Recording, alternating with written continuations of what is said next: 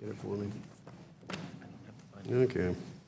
The committee will come to order. The chair is authorized to declare a recess at any time. The chair now recognizes himself for 3 minutes for an opening statement. Today we have 5 million households who are part of the National Flood Insurance Program. Clearly, these people need some level of security, continuity, predictability for their homes. This is their homes. They also deserve some fairness with respect to rates in the face of mapping issues, numerous cross subsidies. Because unfortunately today, many moderate and low income individuals actually subsidize others. But there's another group that deserves fairness as well, and that is the 110 million households who are not part of the National Flood Insurance Program who subsidize the program. 96% of Americans are currently subsidizing 4%. We know this is a program that is $25 billion underwater and runs an actuarial annual deficit of $1.4 billion. It is unsustainable. The 96% of Americans, they have their dreams, they have their hopes, they have their struggles to continue to bail out and subsidize a program that unfortunately is unsustainable. Before me and to my left and right is the national debt clock. It continues to spin out of control. I know some view this as some kind of partisan ploy. It is not. Perhaps others have grown accustomed to it. Perhaps they are even anesthetized by it. But instead, it is something that should frighten us, and it is something that should anger us. It is not something we can tax our way out of.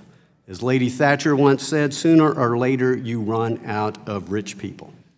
I, for one, cannot look my children in the eyes and be complicit or complacent in the national debt that threatens their future. It is not fair. We must act. It is both an economic and moral imperative. Now is the time, as NFIP is up for reauthorization. There are a number of items that we must discuss and reform. One is mitigation. Mitigation can often be cost-effective. It is a classic case where an ounce of prevention is worth a pound of cure. And I would ask that all fiscal conservatives be open to such. Premiums. 31 cents of every premium dollar goes to marketing and servicing of policies. This deserves attention, and only 46 cents are available to pay claims. This also deserves attention. Risk transfer requirements are necessary, as are catastrophe bonds. We have challenges of multiple loss properties where roughly 2% of all properties account for almost 25% of claims, and it begs the question, how many times should taxpayers be called upon to rebuild the same property? But most importantly, gradually over time, we must transition all to actuarial sound rates, otherwise we are helping put more people in harm's way. Equally important to both taxpayers and ratepayers is opening up the program to private market competition. Notwithstanding congressional intent, the federal government has an effective monopoly. We lose out on competition, we lose out on innovation, which is a consumer's best friend. I want to thank many members who have worked on this bill on a bipartisan basis. I want to especially thank Chairman Duffy for his leadership, Chairman Lukemeyer before him, the gentlelady from New York, Ms. Velasquez, on the other side of the aisle. This is a problem that is not going away, and there is a better, smarter way to handle flood insurance. I now recognize the ranking member for 3 minutes. Thank you, Mr. Chairman, and welcome to all of our witnesses. We're here to discuss draft legislation to reauthorize the National Flood Insurance Program. This hearing is critically important. The NFIP is set to expire in a matter of months, and we simply cannot allow the program to lapse. For years prior to the passage of Bigger Waters, Congress had been extending the NFIP for just months at a time. Twice this led to shutdowns, including one that stalled more than 40,000 home sales in 1 month alone. These short-term extensions place communities at risk and undermine our housing market. That is why, Mr. Chairman, we cannot let politics get in the way of the work of legislating to keep flood insurance available and affordable. While there are certainly some provisions in the draft package of legislation before us today that seem to be reflective of the ideas that I and many of the Democrats and Republicans that I have worked with on this program share, it absolutely falls short in many respects. Our requests are simple: provide a long-term reauthorization to ensure stability and confidence in the market, address the debt and the billions of dollars it costs tax policyholders already struggling with unaffordable premiums, provide robust affordability assistance to those who may literally lose their homes if we do not act, put guardrails in place to ensure that the development of a private market does not threaten the affordability and availability of coverage, invest heavily in mapping and mitigation, which we know saves more money than it costs, and put policyholders first by bringing transparency, accountability, and oversight to the various entities that participate in the program. Mr. Chairman, I truly believe that this reauthorization can be bipartisan, but I'm concerned that if you do not heed my call to work together on the details of this package, it will cause irreparable harm to the millions of Americans who rely on the NFIP to protect their homes and businesses. Thank you, and I yield back the balance of my time. Gentlelady yields back. The chair now recognizes the gentleman from Wisconsin, Mr. Duffy, chairman of our Housing and Insurance Subcommittee, for 2 minutes. Thank you, Mr. Chairman, and I want to thank you for holding this important hearing and thank our witnesses for being here today. I'm looking forward to your testimony and also hearing where everyone stands in this committee. And to the ranking member, I appreciate her comments, but I think a lot of her concerns are addressed in this bill, and I look forward to continuing to work with her and other Democrats on an important issue that's nonpartisan. This is an issue that affects a lot of families in a lot of places across our country, some of them in wealthy areas, but many people that come from very impoverished areas that rely on flood insurance to make sure they can keep their homes. But this is the third hearing we're having on this issue. We've had two on the Housing and Insurance Subcommittee. One was a hearing with FEMA, and the other was a hearing with stakeholders in communities that rely on flood insurance. As the chairman mentioned, I think there are a few key parts of this discussion draft. One is on mapping. We hear continuously complaints about the mapping process and how people are mapped and how unfair it is. Chairman Luke DeMeyer did a lot of work on this, and I think we're striking the right balance on reforms to make sure mapping is done correctly. Another area of concern is Sandy. In the Sandy claims process. And those in the Northeast have been very aggressive and focused on making sure there's lessons that were learned from Sandy, and we take those lessons learned into reforms into this package. And I think it's been a unique coalition of Republicans and Democrats working together to make sure that we had those reforms contained in this bill. We have a great component for mitigation, helping families mitigate their homes with about $1 billion over a 5-year period of time of this bill. One of the key components is Mr. Ross's provision, which is our private markets. One, to lower the exposure of the American taxpayer, but two, a private market will offer better rates to homeowners who can't get a market-based rate from the NFIP. I have a lot more to say, but my time has expired and I yield back. Time of the gentleman has expired. The chair now yields 2 minutes to the gentleman from Missouri, Mr. Cleaver, ranking member of the Housing and Insurance Subcommittee. Thank you, Mr. Chairman and Ranking Member Waters.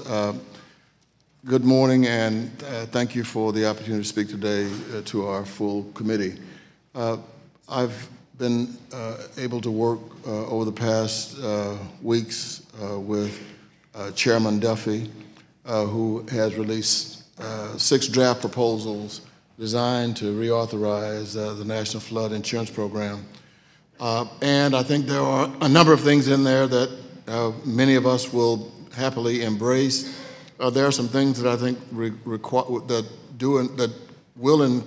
require some significant debate. It is not in our best interest, for example, to continue to pile debt on debt with the $20.4 billion we already owe as a result of this program.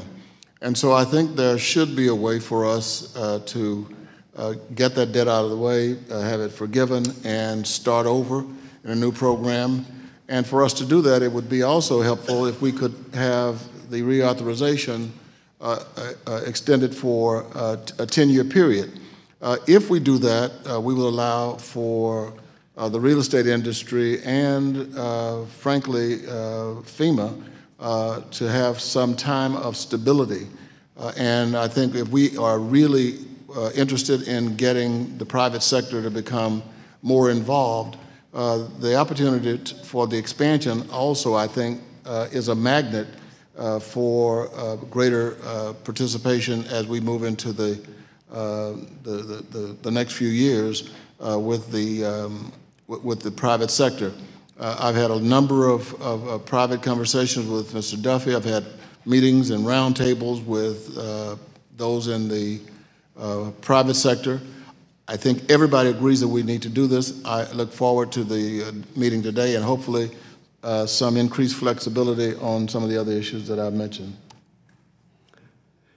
Time of the gentleman has expired. Before we recognize our witnesses, the chair would like to announce without objection all members will have 5 legislative days within which to submit extraneous materials to the chair for inclusion in the record today. We now welcome the testimony of our panel, who I will introduce as a group. First, Mr. Steve Ellis, Vice President, Taxpayers for Common Sense.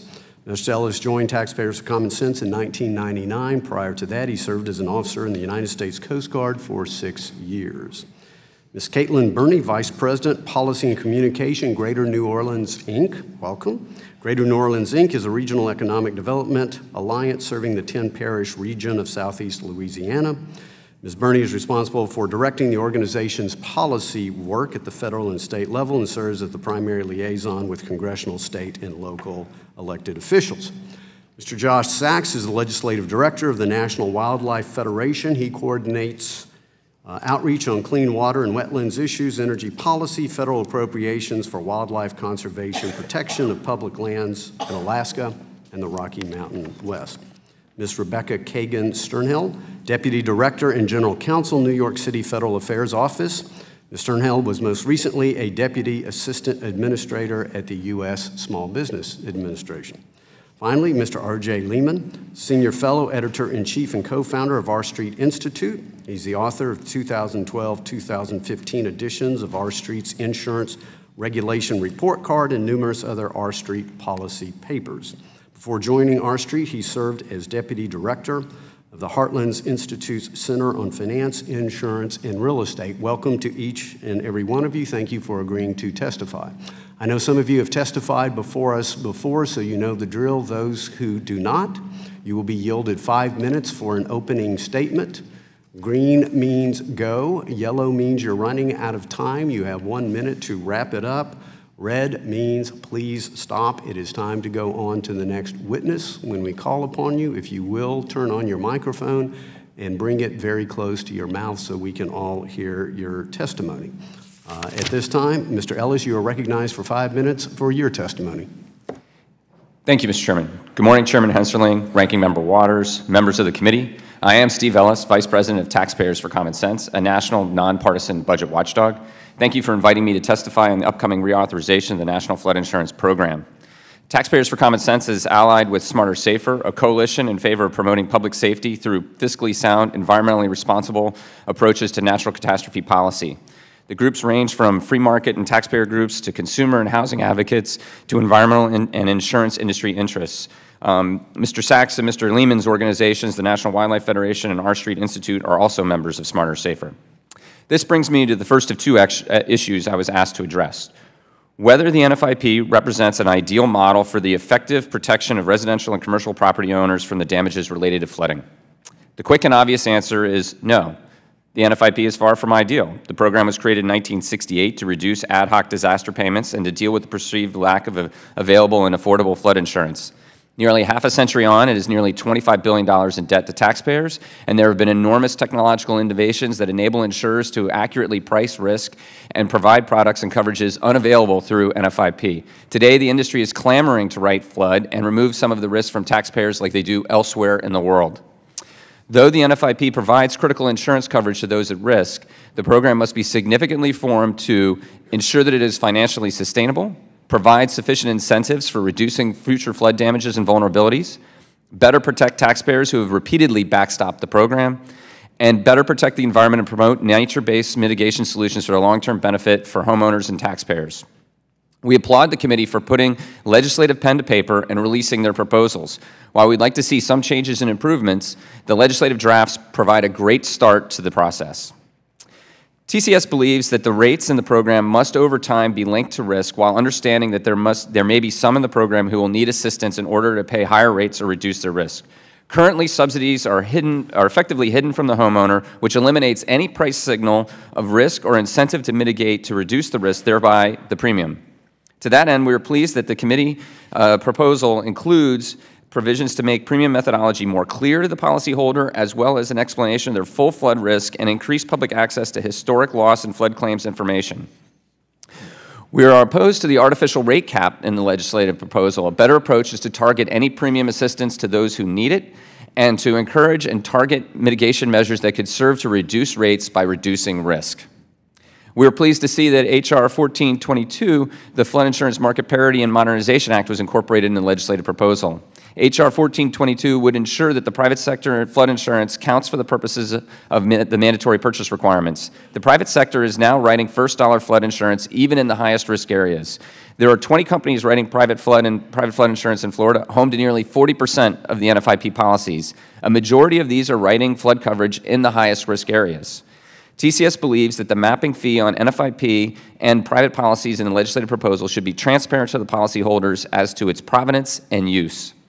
On mapping, we support the legislative proposal for greater public involvement, use of risk assessment tools in determining rates, and directing FEMA to work with the Technical Mapping Advisory Council to improve the mapping process. Going further, FEMA should be required to move to a system of more granular property-level mapping, as has been done by states like North Carolina.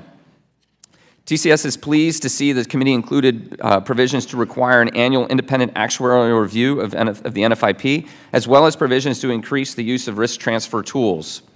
The greater information requirements, as well as the gradual removal of subsidies and shift toward risk-based rates for multiple loss properties, make sense. I recognize the value of targeting mitigation assistance to these properties, but it should be means tested. If a homeowner can afford to mitigate, they should not be subsidized to do so. TCS also supports provisions that prospectively restrict access to NFIP for properties with extreme loss profiles and to not make available federal flood insurance to high-risk properties that are added to the special flood hazard area, as well as high-value properties when private coverage is available and relatively affordable. Again, TCS congratulates the committee on providing a responsible, thoughtful legislative start to NFIP reauthorization. While I noted some differences, we are ready to work with the committee to make reforms to the NFIP to ensure the program is sustainable in the long term. The second issue I was asked to address is the cause of NFIP's $1.4 billion annual premium shortfall and what reforms are necessary to ensure the program collects sufficient revenue to pay claims. My testimony ought to address that topic throughout. With better property-level mapping, a focus on mitigation and risk reduction, a move to risk-based rates with targeted subsidies, and private sector competition, we believe NFIP will be strengthened and more people will be able to purchase needed flood coverage. Thank you for inviting me to testify. I'm happy to answer any questions you might have. Ms. Burney, you're now recognized for 5 minutes for your testimony. Thank you, Mr. Chairman. Good morning, Chairman Henserling, Ranking Member Waters, and members of the committee. I am honored to speak to you today about the package of bills proposed to reauthorize the National Flood Insurance Program. My name is Caitlin Burney, and I'm the Vice President of Policy and Communications of Greater New Orleans, Inc., the Economic Development Organization for Southeast Louisiana. Since April 2013, GNO Inc. has led the Coalition for Sustainable Flood Insurance, a national alliance of approximately 250 organizations across 35 states, formed during Biggert Waters' implementation. Our coalition was a driving force behind the passage of the Homeowner Flood Insurance Affordability Act, compromise legislation that was co-sponsored by more than 235 members of this body, passed with 306 votes, representing the overwhelming support of both caucuses, and passed the Senate with the support of 72 senators. Since the passage of the 2014 law, Our coalition has focused on advocating for a stronger policy framework for the NFIP. There are 4 primary policy areas that will provide for this stronger framework: mitigation, mapping, affordability, and program participation. Let me start by recognizing that there's no simple answer to the complex challenge of maintaining premium affordability, keeping the NFIP on sound financial footing, ensuring taxpayer protections, and accurately communicating risk. And this is not just about our coastal cities. Floods, and therefore flood insurance, matters for the entire country. Flooding is the most common natural disaster in the United States, affecting communities in each of the 50 states and territories. That said, our coalition is concerned that the committee's approach on several provisions may result in some of the same unintended consequences, primarily around affordability and sustainability, that arose during the implementation of the Bigger Waters Act. Our coalition is concerned that increasing the floor of rate increases from 5% to 8% will have a detrimental effect on premium affordability. While the bill does propose to lower the overall premium cap from 18% to 15%, increasing the floor will negatively impact many more policyholders than lowering the ceiling will help, especially when considering that premiums are increasing an average of 6.3% this year. The rate structure and affordability provisions included in the 2014 law will eventually result in higher flood insurance premiums for all rate classifications already, and increasing rates will likely result in affordability challenges during the midst of this next reauthorization period. We urge Congress not to increase rates or surcharges in this reauthorization. Another critical tool to preserving affordability is to maintain grandfathering so that those property owners who did everything as they were told by building to code will not be faced with rate shocks when their communities adopt new maps. Accurately communicating and assessing risk is a top priority for our coalition. We support the committee's proposals to improve mapping, including using better technology in map development and streamlining the mapping and appeals process. However, the current map process often results in communities having to fight inaccurate maps that do not take into account locally built flood protection features, which results in artificially inflated risk. We must question whether we can truly determine actuarial rates if they are based on flawed mapping. Ultimately, mitigation is the real answer to preventing flood losses and reducing taxpayer exposure to flooding. We are concerned that the committee's approach does not provide communities with the tools needed to effectively implement mitigation plans and will not accomplish reducing flood losses or taxpayer exposure. Congress should instead consider redirecting the surcharges in the 2014 law to better finance the pre-disaster mitigation and the flood mitigation assistance programs. This proposal would yield approximately $400 million annually for flood mitigation activities. However, our coalition does support several provisions in this package, including improving map development, strengthening the CRS program, and modernizing ICC coverage. But given the past record of broad bipartisan support for affordable, sustainable flood insurance, we urge Congress to pass a multi-year reauthorization by September 30th that ensures affordability, improves mapping, increases support for mitigation activities, and increases flood insurance coverage across America. Again, thank you for the opportunity to speak to you today and for your service. I look forward to taking your questions. Mr. Sachs, you are now recognized for 5 minutes for your testimony. Thank you, Mr. Chairman, Chairman Henserling, Ranking Member Waters, members of the committee. I'm Joshua Sachs, and I serve as the Legislative Director for the National Wildlife Federation, the nation's largest member-based conservation group, representing 6 million members and supporters and affiliate organizations in 51 states and territories. NWF is also a member of Smarter Safer, as was mentioned before. I appreciate the opportunity to testify today regarding the committee's proposal to reform and reauthorize the National Flood Insurance Program. But first, allow me to say a few words about NWF's interest in flood insurance. Floodplains, the flood-prone bottomlands that cradle rivers, streams, and oceans, are where the land and the waters meet. Naturally functioning floodplains provide vital habitat for countless wildlife species, as well as a number of other ecological benefits. As such, healthy floodplains are key to NWF's mission of protecting and preserving America's wildlife. But for today's purposes, and more broadly speaking, healthy natural floodplains provide the best flood protection money can buy. Yet while the NFIP was created with the intention of slowing or preventing new flood-prone coastal and riverine development, the current floodplain management system in the U.S. is not working. Instead of reducing floodplain development, flood-prone coastal population growth and development in the U.S. has skyrocketed since the program's creation. The coastal area that covers 17% of the nation's land area is now home to half of its population. NFIP has contributed to this problem by encouraging development in flood-prone areas by charging subsidized rates and masking flood risk. In addition, the subsidized rates have failed to send market signals to encourage mitigation. To address this, NWF encourages the NFIP charge risk-based rates and encourage mitigation. For these reasons, NWF supports proposed efforts by the committee to ensure rates continue to move towards risk-based while providing some measures to help keep flood insurance affordable. NWF is comfortable with the limitation on rate increases included in the committee's draft bills. We believe that this allows FEMA the flexibility to continue to move towards risk-based market signals while limiting the potential impact on short-term increases. NWF also applauds the committee for allowing states the ability to create flood insurance affordability programs, the first time Congress has addressed affordability outside of the rate structure.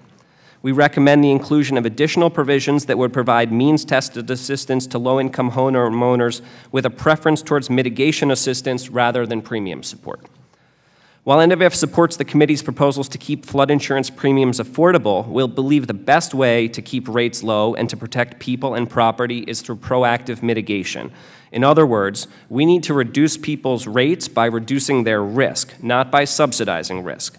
A considerable amount of data shows that this would be the most cost-effective way. Several analyses have shown a $2 to $6 return on every investment or on every dollar spent on flood mitigation. But not all mitigation is created equal. Community-wide, nature-based mitigation should be used whenever possible. These are practices that protect, restore, or in some cases even create natural features that reduce erosion and flooding. NWF urges the committee to consider any and all ways to drive immediate investment in this kind of mitigation. We applaud the increase to ICC compliance coverage to help cover the cost of mitigation measures that will reduce flood risk, but loans are not enough to upgrade America's resilience to flooding. America needs immediate investment in coastal and riverine resilience, and we encourage the committee to consider any and all ways to increase pre-disaster mitigation spending, including empowering FEMA to analyze whether it is most cost-effective to provide premium support or upfront mitigation dollars. We also encourage the committee to consider spending a portion of the NFIP Reserve Fund dollars on upfront pre-disaster mitigation.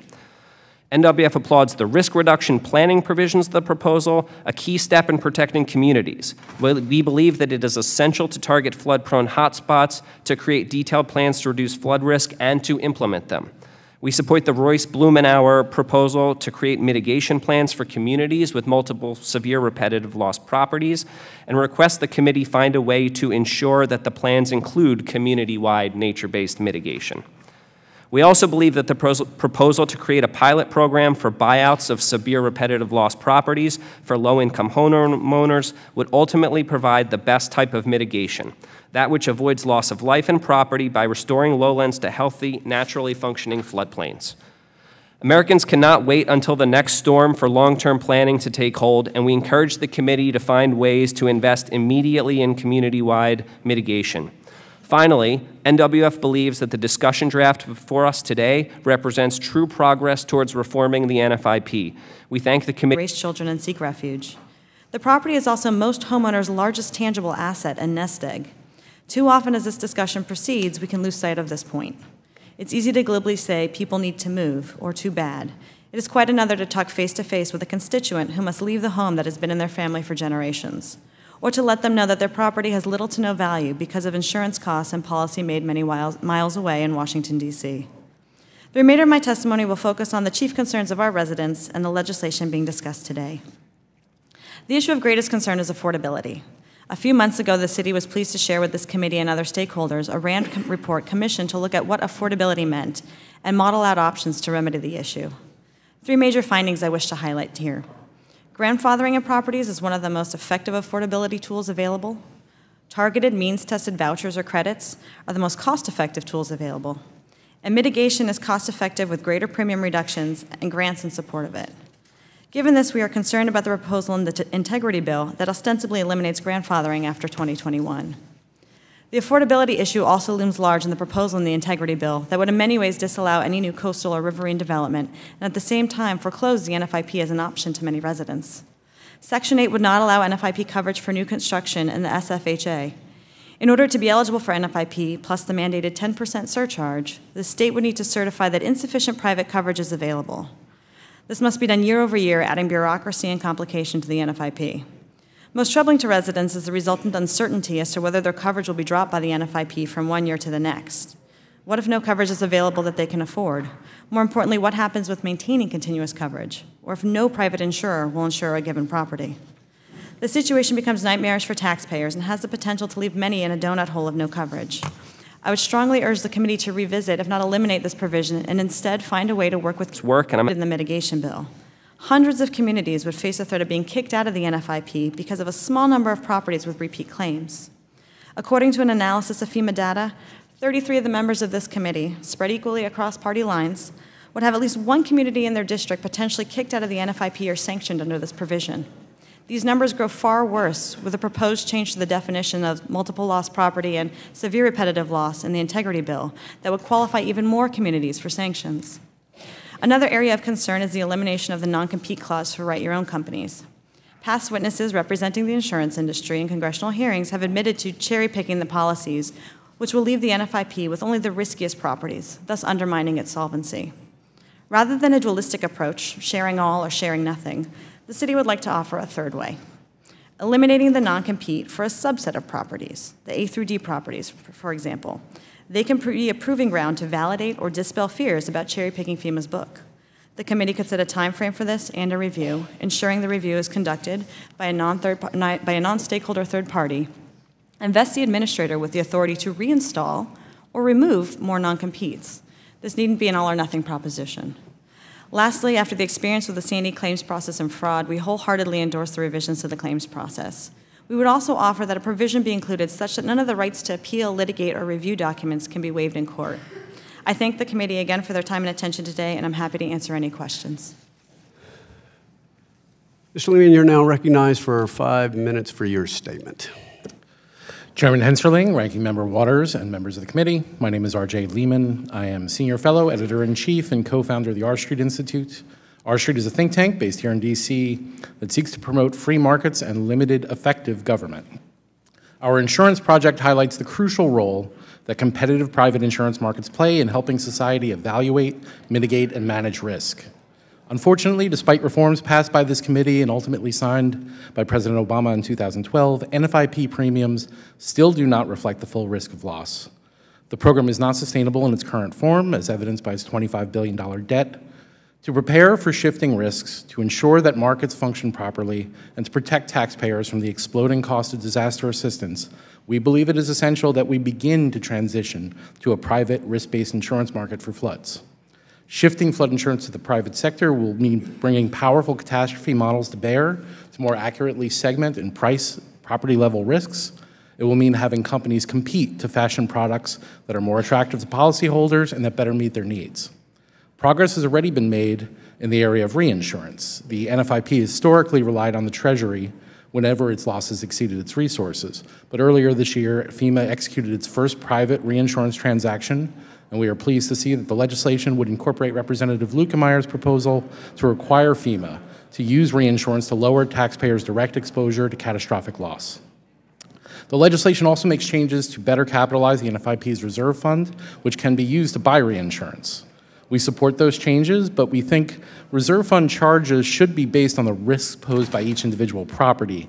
The current assessments, which are based on a flat percentage of total premium, actually serve to magnify inequities between properties that pay subsidized rates and those that pay full risk rates. When it comes to primary flood insurance, the private market currently is only about 12% of the size of the NFIP, but it is growing, and this legislation would address several concerns that have so far hindered its growth. It would remove the restriction that prohibited write-your-own insurers from selling standalone coverage outside of the NFIP. We are pleased also that it incorporates the Ross-Castor bill to clarify that private coverage can be used to meet the mandatory purchase requirements. One area where we think it does fall a little short is in granting NFIP claims data access. Zip code and census block level data isn't sufficient for insurance underwriting. Property level data is essential. We understand that there are privacy concerns, but think that those can be resolved through non-disclosure agreements.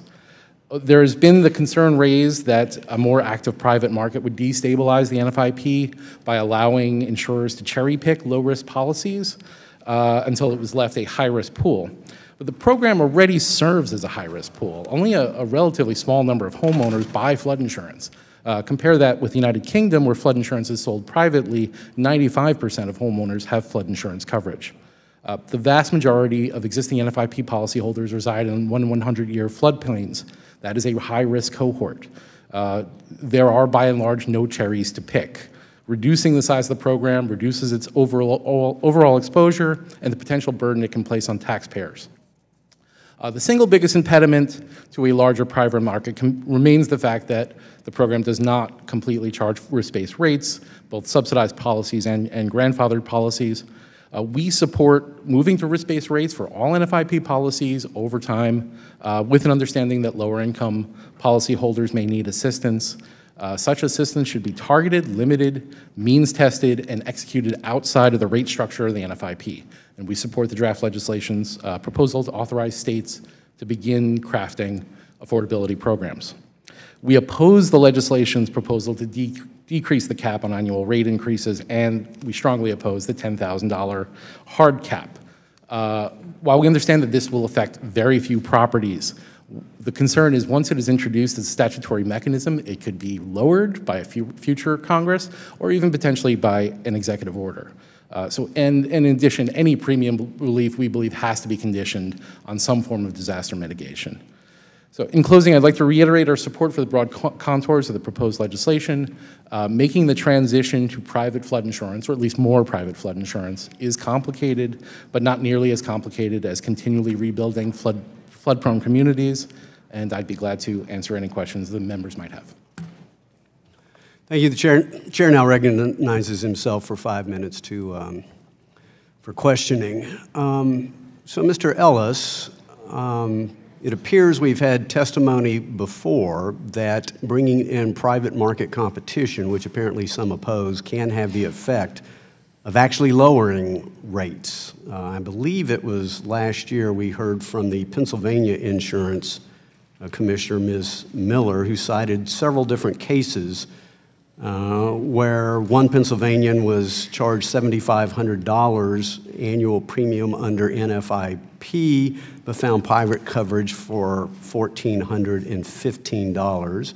Another homeowner was quoted $6,000 annual premium by NFIP, but found a surplus line for only $900.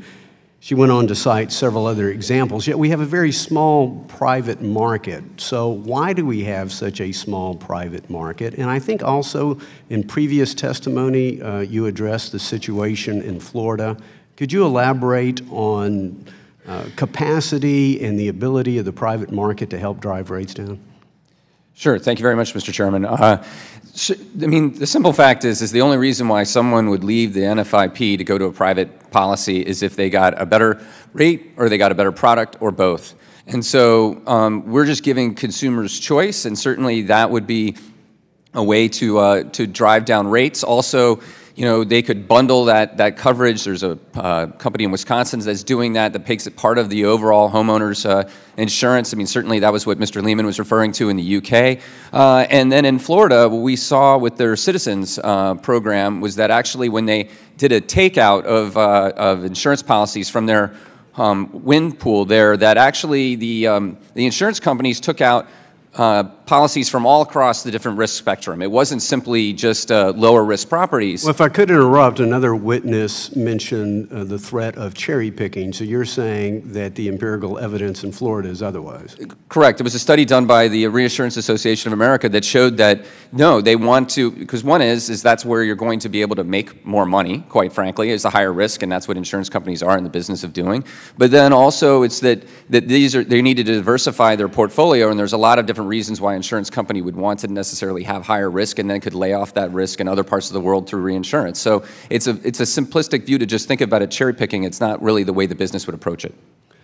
Mr. Sachs, I don't want to put words in your mouth, but I thought I heard you say something that we need affordability through mitigation instead of subsidy. Is that the essence of what you stated? Yes, sir. So can you expound a little bit on your organization's preferred method of mitigation and why that is preferable to subsidy? We believe that whenever a community can take steps to mitigate on the community-wide level, whether it's through natural features, which is best, or through levees or seawalls or other things like that, you are going to do the most to keep people's rates low. And we prefer that because at times it will provide the actions we like, as opposed to continuing to provide subsidies. It's in essence, this is why you endorse, yeah. did I understand you to endorse the Royce-Blumenauer bill as part of your testimony, Diane? That's correct. Okay, and so this would be the essence of what you're trying to achieve? The Royce-Blumenauer bill will push communities to take a long-term view of planning how to mitigate flood risk, and we support that notion. Okay. Ms. Burney, Ms. Sternhell, if I heard your testimony correctly, you do not advocate premium increases for current NFIP holders. Is that correct? Yes, sir, Mr. Chairman. We would advocate that the committee leave the current rate No, structure. I understand. So you'd like the current rate structure left as is. We have correspondence from CBO saying the program is running almost $1.5 billion actuarial shortfall a year. So it's bringing in, it has an actuarial need for $5 billion. It's bringing in 3.6. We have similar information from GAO and FEMA. So are you advocating, Ms. Burney, as I understand it, this should be a continued subsidy, that it's the taxpayer who should make up this shortfall? Is that correct? Well, no, sir. I think we would argue that, as I mentioned in my verbal testimony, flooding does affect every state across the nation. And so this is a program that does benefit citizens. Okay, but who's supposed to make up the shortfall? If it's not ratepayers, then it's taxpayers. Who else is there? Am I missing somebody? We've got some premium information from 2004 to 2016 that shows the NFIP, with the exception of Hurricane Katrina and Sandy and the 2016 losses, that the program ultimately does break even, with the exception of a few catastrophic loss years. I got to tell you, it's not what CBO has said, it's not what GAO has said, it's not what FEMA has said. And if I have the data correct, 3 of the 6 most costliest flood events have happened in the last 6 years. Mr. Sachs, does your organization see flooding events becoming less severe or more severe with the passage of time? Mr. Chairman, flood events are happening more often and they are more severe. Okay, thank you. I'm out of time. The chair now recognizes the ranking member for 5 minutes. Thank you very much. Mr. Chairman, I really wish I had time to deal with 2 of the issues that have been identified by our witnesses. The private insurers, for example, I recall they left the market following Katrina, and I guess every disaster, but I remember Katrina very vividly because I was in Mississippi and New Orleans, and the private market abandoned those communities. So I don't have time to get into it. But on this mitigation, I believe in mitigation too. However, there's not a dollar in the chairman's bill for mitigation. So where's it going to come from? Let me go on with some of the other things I want to deal with. I hope some of the other members will take up these issues of private insurers and mitigation. The Republican bill attempts to respond to affordability challenges in the NFIP, but I'm concerned that on the whole, the proposals do not meaningfully address affordability, and in some cases may actually make matters worse. On the whole, are you concerned that policyholders may actually be worse off with the increased costs called for in this bill? What should we do instead to keep premiums affordable? And this question is for Ms. Sternhell. Yes, I mean, we are concerned about affordability, and certainly raising the floor plus the 1% reserve fund, which effectively is a 50% increase. So it would go up rates would have to go up 9% annually, basically, where they're currently escalating year over year at about 6%. Does nothing to help the affordability situation. And in addition, we have long advocated, especially with the RAND report, to have an affordability program that utilizes means-tested vouchers or credits. The program proposed here in the legislation actually imposes additional surcharges to pay for that. So you're sort of taking with one hand and giving with another. So that, while well-intentioned, I mean, we gladly work with the committee to develop something else, isn't really going to get us as far as we need to towards the affordability. Well, you alluded to it. Adding all of the various premium increases, surcharges increases, reserve fund assessment increases, and calls for increased cross-subsidization, you're saying that it seems that the policyholder is going to be paying much more in flood insurance under this bill. Can you talk a little bit about what that will mean? You know, I was one of the authors of the Bigot Waters insurance program, which had all of the unintended consequences that I worked very hard to undo, because we saw the premiums rise substantially, and some folks had premiums that matched their mortgage, and they wouldn't be able to afford you know, those kinds of premium costs. Could you share with us the other kinds of problems that these increases would cause the average homeowner?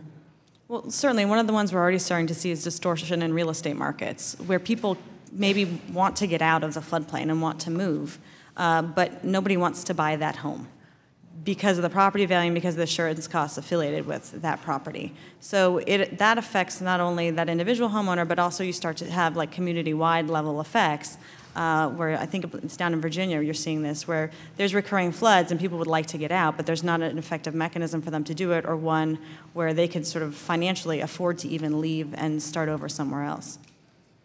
I would like to just ask, I had not planned on asking this question or talking about it, but I believe that we absolutely should forgive all of this debt. And of course, the chairman adamantly disagrees with that. Anybody agree with me on, have you taken a look at the debt and the interest that we're paying on this debt? Do you have any thoughts about it? Congressman Waters, I mean, we're opposed to forgiving the debt at this time. We want to see more significant reforms in the program and think that's an important means to concentrate the mind on those reforms. At some time in the future, I think that it would be reasonable. Before my time is up, give me one significant reform that would reduce these premiums. Well, I think it is about mitigation and about reducing risk through reducing rates through reducing risk. How should it be done in the bill? How should it be identified? Mitigation. What are you talking about? I'm talking about what Mr. Sachs referred to, which is community-wide mitigation is a better tool than even like individual homeowners mitigation. What is community-wide mitigation? Pardon me? What are you talking about with community-wide mitigation? What are you talking about? Restoring wetlands. I'm talking about removing structures, doing buyouts in certain cases. You know, that type of approach is going to be more beneficial to the remaining homeowners than otherwise. So you think communities should get together and come up with some money to pay for this kind of mitigation that you're talking about? We do have pre-disaster mitigation programs. We have programs through the Army Corps of Engineers. They're, no, we supported creating a loan program with the FHA. Reclaiming my time. Yes, ma'am. You're alluding to the non-existent. And so until you can identify, and this chairman, where the money is going to come from for mitigation, I don't think it's a credible way by which to talk about reform. I yield back the balance of my time. Time of the gentlelady has expired. The chair now recognizes the gentleman from Wisconsin, Mr. Duffy, chairman of our Housing and Insurance Subcommittee. Thank you, Mr. Chairman. I wasn't going to go here either, but let's stick on the $24.6 billion debt. If that $24.6 billion was forgiven, would the program then be solvent next year, the year after, 5 years from now? Or is the CBO correct in that we'll run a $1 billion+ deficit every year from this point forward? That's correct, Congressman. And actually, one of the largest loss years in the program's history was just last year, where really the only storm that people really think about is Hurricane Matthew and some other flooding events. And so it's certainly, this program, while it does sort of teeter on the brink of solvency, these larger events are going to drag it down inevitably. So forgiving the debt doesn't make the program solvent. It's going to continue to run deficits, even if the debt was forgiven. Is that a fair enough point, Mr. Yes, Ellis? Congressman Duffy. Okay. I want to just quickly talk about grandfather, and Ms. Burney, and welcome. Good to see you here. Thank you. On grandfathered properties, is it only poor people who own grandfathered homes, or are there poor people, medium wealth people, and wealthy people who have properties that are grandfathered? So we would defined grandfathering as any property that was built to code at the time of construction. Then when a new map is introduced in their community, that property would be able to retain credit for building according to code. And so that's what we want to program. So it's not just poor people whose properties have been grandfathered, it's wealthy people who have also been grandfathered in as well, right? It's people, correct. It's people who did everything that they that's the right answer. were told to do. That's the right answer. So it's rich people, medium wealth folks, and poor people who are grandfathered. And who in the program subsidizes those wealthy people who are grandfathered in the program? Isn't it all other ratepayers? So don't you actually have poor people who are paying an actually sound rate, those who aren't pre-firm or grandfathered? Aren't they actually paying higher rates to subsidize rich people who have been grandfathered? So about the grandfathered no? properties, if you've built to base flood elevation and you've built to that standard, then FEMA considers you as mitigating their risk against having to pay a claim. But you could be making $1 million a year, and you could have your home that's grandfathered in, and you're getting a subsidized rate that a poor person in Louisiana who's paying a higher rate to subsidize that wealthy individual. That's correct, isn't it? I'm not wrong on that point. I would respectfully disagree. There was a property that we often use as an example last time around. Anyone else disagree with me on that point? Mr. Ellis, am I right on that point? Yes, I agree with you, Congressman. We have poor people subsidizing rich people in the current status of this program. And the Government Accountability Office has documented massive cross-subsidies in the program. Yes, Mr. sir. Sachs, do you agree with that? Am I wrong? No, you're not wrong. Thank you. Mr. Lehman? That's correct, and in addition, we don't actually, at this point, know how many grandfathered properties there are. FEMA is still studying that issue and is not expected to have a complete report till late next year. I find that to be outrageous, that we have a program where poor people can actually subsidize rich people who can afford to pay an actually sound rate. Let's go to another point. In our bill... Happens every day. What's that?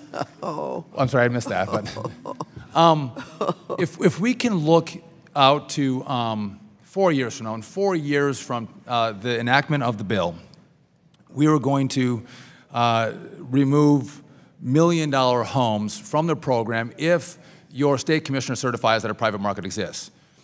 Does anybody, now if we're not multifamily units, if we're talking just specifically replacement costs for an individual home of $1 million or more, does anybody think that's bad policy on the panel? I do. Why is that? Because setting that threshold doesn't consider the costs of construction in a lot of different regions. And the example I'll give here is where you have attached homes. And the engineering itself to actually rebuild, if you need to do that, can actually cost $1 million, because defining single-family homes is actually 1 to 4 families within a given property. So if I have my home and we rent out the top 2 floors because that's how we can afford to stay in our home, it may cost $1 million or just over to actually rebuild that property.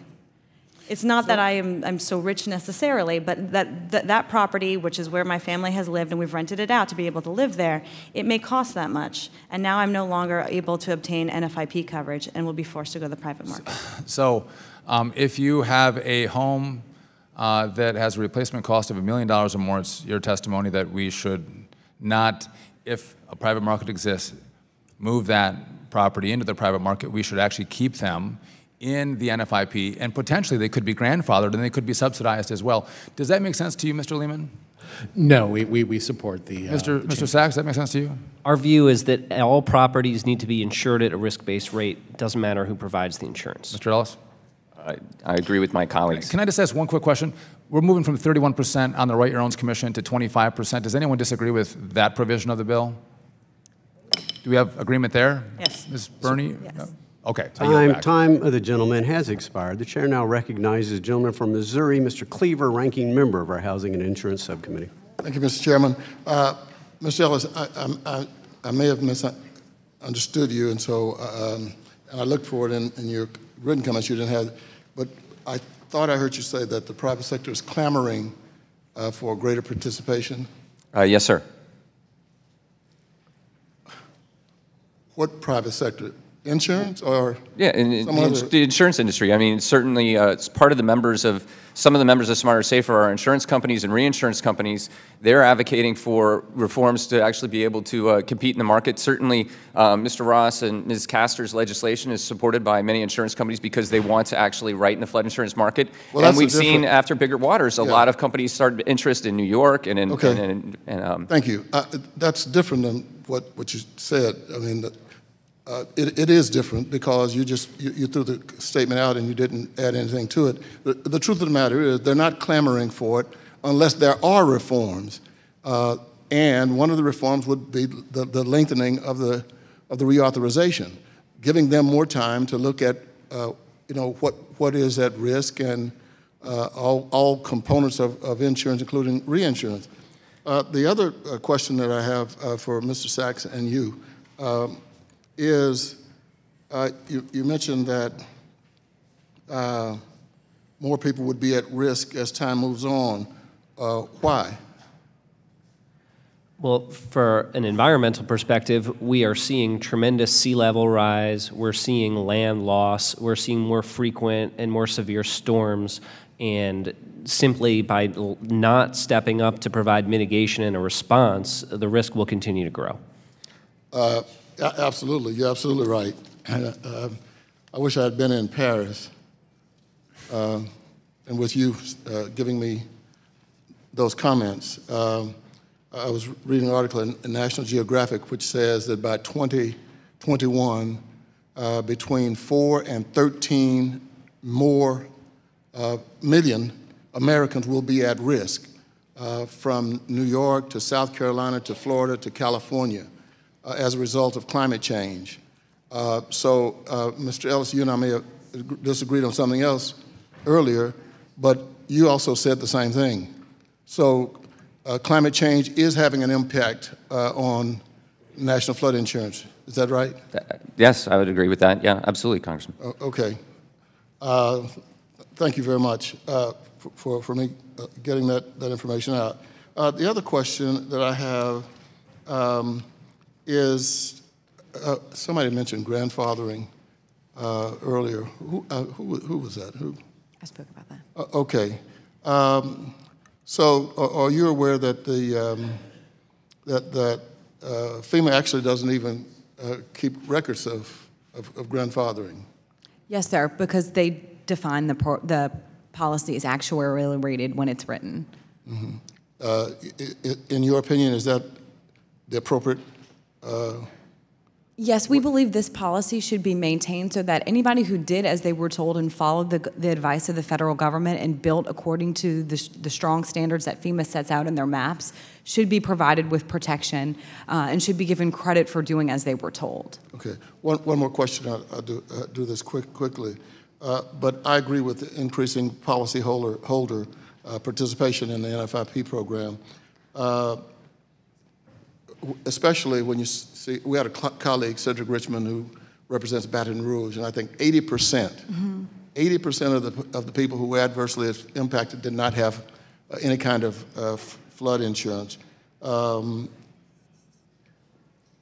would you suggest as a means of addressing this problem? 20% of all of the flood claims come from individuals who didn't have insurance. Yes, thank you for that question. You raise an important point. The Baton Rouge event that happened last August, as you referenced, about 80% of folks didn't have flood insurance, and I'm sure that's hard for y'all to understand after everything that's happened in Louisiana in the last 20 years, or in the last 12 years, forgive me, but Baton Rouge is about 100 miles away from the coast. This was a riverine backwater event. It could have happened anywhere. And so we have really tried to think about ways to get people to buy more insurance. As Mr. Sachs mentioned, flooding is happening with more frequency and greter severity. And Why? So, why? Because of climate change. Oh my goodness. And so we believe that these encouraging people to buy more flood insurance both brings revenues in lines with costs and will provide for greater protections for the taxpayer down the line as well. Ultimately, the NFIP was formed to put some of the people in flood-prone areas to have more skin in the game. rather than just having it all funded directly from the taxpayer. Thank you, Mr. Chairman. Time of the gentleman has expired. The chair now recognizes the gentleman from Missouri, Mr. Lukemeyer, chairman of our Financial Institutions Subcommittee. Thank you, Mr. Chairman, and welcome to all the witnesses this morning. Mr. Ellis, I want to start with you this morning. There's several things I want to get to here. Reinsurance and mitigation and rates are the things I want to talk about real quickly here. With regards to reinsurance, to me, it seems like it's very important. We've had the discussion already this morning about the fact that we've had these major catastrophes that accumulated $24.6 billion worth of debt. And while the FEMA NFIP program has the ability to purchase reinsurance, has not done it until recently when they found out that we're going to try and force them to do it. Now they're starting to have a little pilot program where they're starting to nip around the edges on it. So I guess my ask of you is, do you think it's a good idea? Are you to put the private sector on the risk for this excessive occurrence that would happen rather than the taxpayers? Absolutely, Congressman. I think that it's important to lay off that risk on the private markets, and then the private markets can lay off that risk all around the world, or use catastrophe bonds or other means, and that's what insurance companies do to mitigate the risk rather than just simply borrowing more from taxpayers. Okay, is there enough capacity in the system that you see? My understanding was that the most recent issuance was oversubscribed, that there was more companies wanting to sell reinsurance to the NFIP than were actually able to. Mr. Lehman, I see you nodding your head. You're apparently in agreement with that? Yes, absolutely. Very good. Thank you. With regards to mapping, I have a kind of unique situation from the standpoint. I have the Lake of the Ozarks in my backyard. The Lake of the Ozarks is a man-made lake as a result of a dam. It's a hydroelectric dam that produces electricity for a local utility. And it's got, because of the topography of the area, you've got 1,150 miles of shoreline, which is more miles of shoreline in the state of California. And because it's not a core lake, you can build right down on it. So as a result of this, I've got a flood insurance problem in my backyard, which is where I live, the size of the state of California. So to me, mapping is extremely important. And so I offered a bill to try and improve the ability of FEMA to be able to do something with their mapping process, because in testimony in this committee, some time ago, the director made the statement that I asked him the question, how often do you think you're going to get back to be able to map these properties around the country? So an average of 7 years. Well, that means anywhere from 5 to 12 years before you're going to get to some of these properties. Probably he said, yes, that's true. So what we did in our bill was say, if at the end of 3 years you haven't been able to get back to these properties, the local folks should be able to remap their own things. And I'll give you an example. At the Lake of the Ozarks, for instance, there's 27,000 people with a piece of property around this lake, and that means you've got 300 or 400 LOMA letters of map amendment every year that cost $300 or $500 a piece. This is ridiculous. So if the communities want to get together to do this, to be able to remap their communities, it seems to me like they should be able to do that. What do you think of that idea, Mr. Ellis? I think as long as there are the adequate safeguards and standards that it meets what the Technical Mapping Advisory Committee is laying out currently for FEMA, that makes sense. I also noted in my testimony that the state of North Carolina, for instance, took mapping money and actually used aircraft to do LIDAR elevation data in their higher risk counties, and so that's certainly an area where they took the bull by the horns and did a better job for their consumers and actually made all that information available online. Mr. Bernie, would that be helpful in your area? Allow the local communities to be able to remap everything to make sure they're accurate? Yeah, absolutely. I mean, one of the big things we've advocated for is greater local stakeholder involvement. We have seen, though, that a lot of times local communities oftentimes don't even have the funding to appeal the maps. So we would request or respectfully request that the committee just consider funding for additional mapping increases. But yes, we would support this proposal and additional local stakeholder input in mapping. Thank you very much.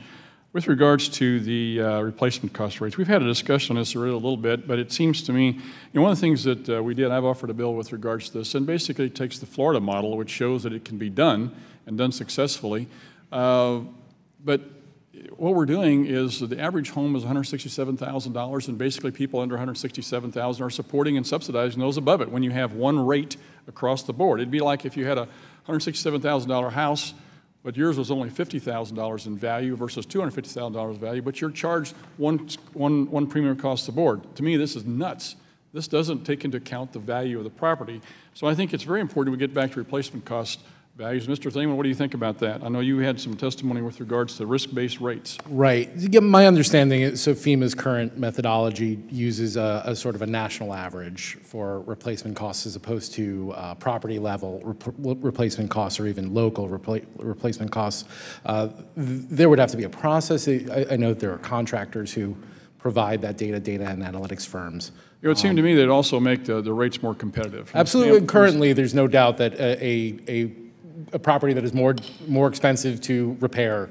Yeah, so if you got a lower income folks that's got a $50,000 house, they even though we would restructure the program, they're going to get a break on this premium. So that's correct. Thank you very much. I yield back, Mr. Chairman. Time of the gentleman has expired. The chair now recognizes the gentle lady from New York, Ms. Maloney, ranking member of our Capital Markets Subcommittee. Thank you, Mr. Chairman, and I'd like to, first of all, thank the City of New York and Mayor de Blasio's office for commissioning a RAND study of flood insurance for New York, which examines a number of different policy options to ensure that flood insurance is available and affordable for middle-class families. And I'd like to ask unanimous consent to place in the record the RAND report. Without objection. Thank you very much. First of all, I'd like to ask Ms. Sternhell, Section 2 of the Flood Risk Mitigation Act would penalize communities with more than 50 repetitive loss properties or more than 5 severe repetitive loss properties if they don't have a community-wide plan for addressing these specific properties. And my question is, does it make sense for entire communities to have to develop a plan to deal with just 5 properties and to potentially be kicked out of the National Flood Insurance Program if they don't make sufficient progress on this plan? And aren't these thresholds way too low? What is your opinion? On having a plan, absolutely yes. I agree we should. On being kicked out, absolutely not. And on the thresholds, yes, they are far too low, especially when you consider some of the size of the communities. New York City's floodplain has, based on the P firms that are undergoing revision right now, have over 70,000 structures. So it's one thing if you have a few hundred structures and say, okay, 5 very bad apples, and you need to deal with this. It's another thing if you have over tens of thousands of structures. Moreover, sometimes these properties aren't located in contiguous regions. You know, we have the 5 boroughs, for example. We could have problems in Staten Island, 2 opposite sides of the island, a property in Queens, and then, 2 in Brooklyn on miles away from one another. We are happy to develop plans, but at what cost then to deal with these and to remedy these, and what then becomes available to us? I mean, would the committee be suggesting we utilize eminent domain or something that severe to remedy these properties? And with what funding available, given pre-disaster mitigation funding is not hugely available and it's not nearly robust enough to meet the need of the nation? And do you think it's fair for entire communities to be sanctioned under this provision? No, I don't. And FEMA already has some authorities to suspend communities for failure to manage their floodplains properly. I don't know why we would need these new additional sanctions or provisions to kick whole communities out. Certainly, again, we absolutely endorse developing new rigorous floodplain management plans, but not at the expense of, or not such that we could eventually be kicked out because we're trying our best. Okay, now I'd like to ask you also about Section 8 of the National Flood Insurance Integrity Improvement Act would prohibit these policies altogether after 4 years for new structures that are either in special flood hazard areas or that have a replacement cost of more than $1 million. Even if FEMA temporarily waives this prohibition, which it can only do for 1 year at a time, and only if private market insurance is not available, there'll be a 10% surcharge on these policies for these new structures. How would this provision affect New York City? Well, it would create real problems in terms of redevelopment on the floodplain, and 3 issues really. First, the one from the taxpayer perspective of whether you'll have an FIP versus not, depending on whether the state goes ahead and makes the case. It's entirely possible that there's 10% market penetration in one part of the city, but not elsewhere. But now that person and that homeowner is foreclosed from accessing the NFIP. So that gets to choice. And foreclosing the choice, I mean, we do not object to people going out and getting private insurance. If they get a better rate, go ahead. But foreclosing the option of the NFIP is a real problem. Second, and do you think it's fair for homeowners to be penalized, really, for the private market's failure? No, I don't, not at all. Not available usually. Okay. Certainly some development can actually help make communities more resilient even. You know, taking over a parking lot and putting resilient housing there can actually protect a neighborhood. And as you noted in your testimony, in some ways flood insurance is very different in New York City. For example, some mitigation options that are available in other communities, such as elevating the house, it's simply not an option in New York City when you have tall buildings, 50 stories and even higher. You can't do that. And the mitigation options that we do have in New York don't get enough credit in the current program. So do any of these flood insurance bills address this issue? Not to the degree we would like to see.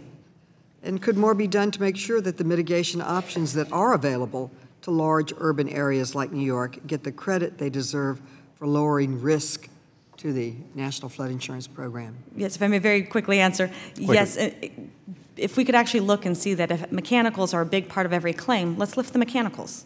And then let's reduce the premium because we got things out of harm's way. Time of the gentlelady has expired. The chair now recognizes the gentlelady from Missouri, Ms. Wagner, chairman of our Oversight and Investigations Subcommittee. Thank you, Mr. Chairman, and thank you all for appearing today to discuss the reauthorization of the flood insurance program, which is, as we all know, set to expire this year in September.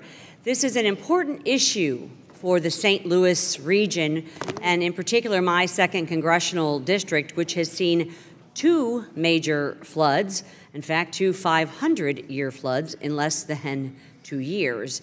With the NFIP being $24.6 billion in debt, as has been duly noted, it's important to make sure that there are reforms to the program necessary to keep it solvent and continue providing coverage for those who live in the areas that truly need it. To help offset this burden on the NFIP, I believe a strong private market is important for offering consumers more than one choice and giving them flexibility and options, and oftentimes greater affordability in the coverage they are seeking. Mr. Lehman, when the NFIP was created in 1968, the belief was that the private insurance markets lacked the data and the ability to assess flood losses. What's changed in terms of data technology and the market's ability to assess risk since then, sir? So there's a couple aspects. There is the issue of modeling is the first major answer. Modeling was introduced in the 1980s and has progressed significantly since then. Also in the 60s, you still had a lot of smaller regional insurance companies that had solvency risk and not the deep reinsurance markets that we have today. So the market has changed significantly in larger companies. It is a global industry where risk gets sort of segmented and chopped up and sent around the world, which is a good thing. And keeping risk on our shores is not something that we want to encourage. Do you believe, sir, that that private capital would retreat from the market in those cycles where there are significant floods, for instance? There is a noted in the property casualty insurance industry cycle of capacity expanding and rates dropping and capacity shrinking and rates increasing. So that's normal, but it is a cycle. When rates go up, that attracts more capital and it brings rates back down again. So we saw that after Katrina. We certainly saw it after September 11th. We have been in a soft market for some time, so even Sandy did not have the effect of making capital retreat. It has stayed soft all through that. Interesting. Your testimony refutes the notion that private sector cherry picking, the lowest risk properties, will destabilize the NFIP, which is something we hear often, to be perfectly honest. Can you provide more detail on that? So I would not dispute that subsidized properties are unlikely to be moved out of the NFIP until they pay risk-based rates. Right? That is true. But it is not the level of risk. There are subsidized properties that are higher and lower risk. There are high-risk properties that pay relatively a lot for the risk that they face, and there are low-risk properties that don't pay enough. So it is a question of, does the risk match the premium? Those where the premium exceeds the risk will be the first to go, but that's not the same thing as cherry picking. The program itself is a high-risk program, and every policyholder in that program presents a potential cost to the taxpayers, which is why on an annual basis it's not actuarially sound. Will private insurance companies need to take on higher risk properties in order to kind of chase the yield? They will take on high-risk properties where the high-risk property presents an appropriate return for them. It's certainly what I live in Florida, and that is something we've seen in Florida in the Citizens depopulation program, that high-risk properties, particularly in South Florida, are among the most attractive to the private market. Which barriers with the NFIP prevent private insurance from entering the market, and how do these legislative drafts today help solve some of those problems, Mr. Lehman? Sure. So there remains some confusion about what counts for the mandatory purchase agreement. The Ross-Castor language looks to address that. We do think there's still some confusion even with that bill, in that the banking regulators have not weighed in yet. We don't know when they will. And so in the interim, we would like that language to be self-executing, so that where a state insurance commissioner decides that, determines that a policy is appropriate, that it will meet the mandatory purchase requirement. That's the top. My time's expired. I yield back, Mr. Chairman. Time of the gentlelady has expired. The chair now recognizes the gentlelady from New York, Ms. Velasquez. Thank you, Mr. Chairman. And let me take this opportunity to thank you and my colleague, Mr. Duffy, for working with me to address so many of the claims processing problems New Yorkers face after Sandy. I was pleased to see many sections of my bill were included in the discussion drafts we are reviewing today.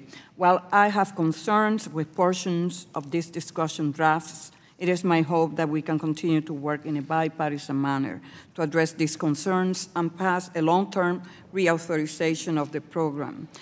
Ms. Sternhol, as you know, New Yorkers were devastated by Hurricane Sandy, particularly my congressional district.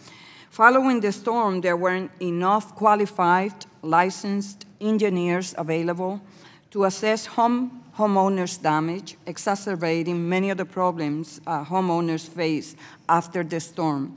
Can you please speak to the importance of having qualified, licensed engineers participate in the assessment of storm damage? Certainly. I mean, I think it comes down to trust, and trusting that what you're being told is fact, and you can trust and rely upon what they're telling you as you proceed not only to rebuild but to pursue your claim. We dealt with an analogous situation with the Rapid Repairs Program, where we needed licensed electricians and plumbers immediately available to come and do work, so we know work was being done correctly.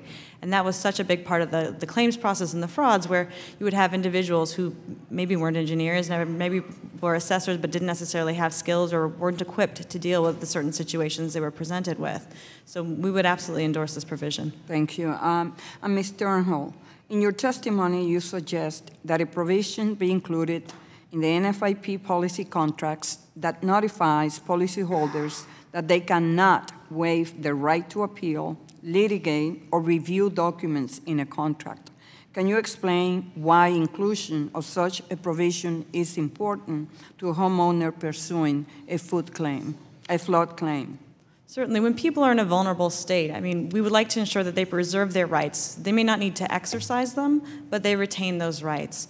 And so we would not want to see a situation where, by virtue of signing an insurance agreement, or maybe even having an assessor or adjuster, anybody come by and ask you to sign a waiver of some sort, you no longer have the remedies you're entitled to under this legislation. Thank you.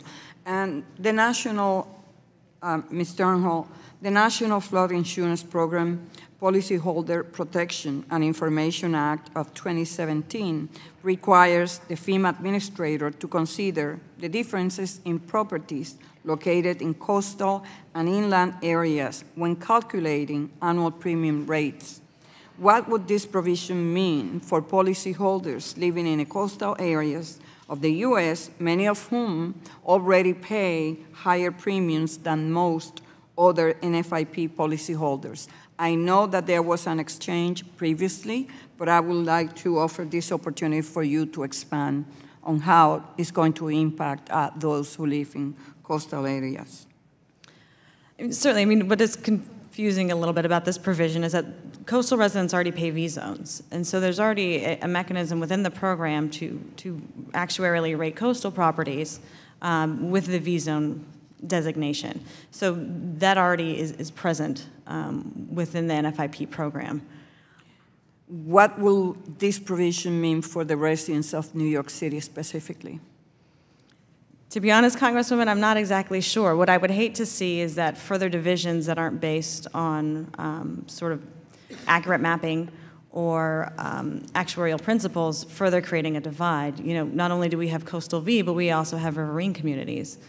So we have the full gamut and understand the spectrum of rates and zones that can be available. Thank you. Thank you, Mr. Chairman. Gentlelady yields back. Chair now recognizes the gentleman from Michigan, Mr. Huizinga, Chairman of our Capital Markets Subcommittee. Thank you, Mr. Chairman. I'm going to try to, I got a lot of material, I'll try to move along quickly. And I'm going to start with you, Mr. Ellis. As pointed out by Chair Wagner, you know, 1968, we might not have had the ability to do what we can do today as far as data collection and all those things. But how would you gauge the private sector's appetite for entering the flood insurance marketplace? And how much of that, how much of what currently is in that public space do we estimate that they could absorb? Well, as I indicated in my testimony, Congressman, and you know, and this kind of gets to the comments about clamoring, that actually under the current provisions of the flood insurance program, so with no further reforms, we have about 20 companies that are writing first dollar flood insurance in the state of Florida, and they're writing in all the various risk profiles.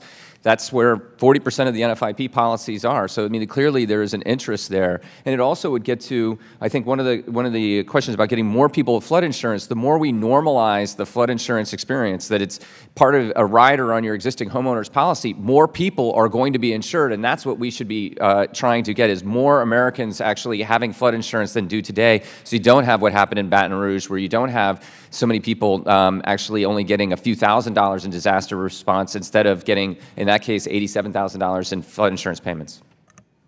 Okay. And do consumers benefit when there's only one choice? Absolutely, Congressman. And as I said before, the only reason why anyone would opt for a private policy is they got a better price or a better product or both. Okay. All right. And I'm sorry, is it Ms. Burney? Yes. All right. Lehman, you know, we've learned a lot of, hopefully we've learned a number of things since 1968. I'm curious what you believe has changed in terms of data technology, markets' abilities to assess risk, and since 2012, what happened with the development of a private flood insurance market?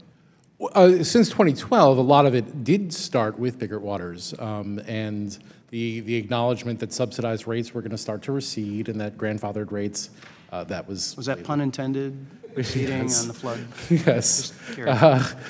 That there would be risk-based rates, that we would be gradually moving towards risk-based rates, did begin to interest private insurers in writing much more than they had been. Among the things that have changed that has brought in more private capital is simply the fact that home prices have increased, right? So we have a $250,000 statutory limit, and so you have much more umbrella coverage, excess coverage. Private insurers are writing that. They're becoming comfortable with the risk.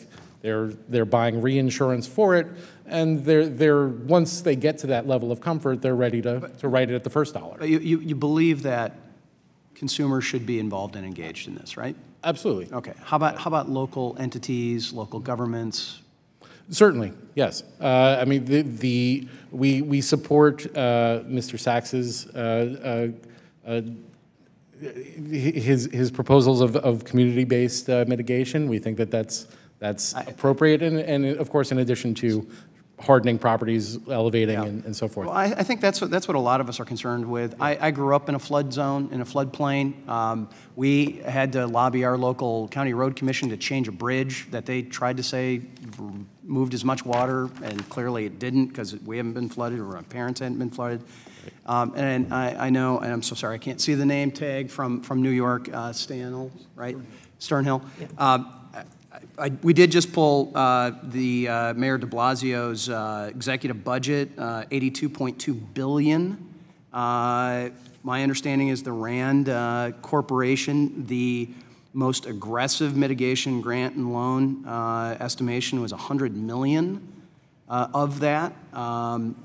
And as I do the math here, I think that's 0.001216555% of the entire New York City budget. And it seems to me at some point or another, we have to have our local entities step into that gap as well. And with that, my time has expired.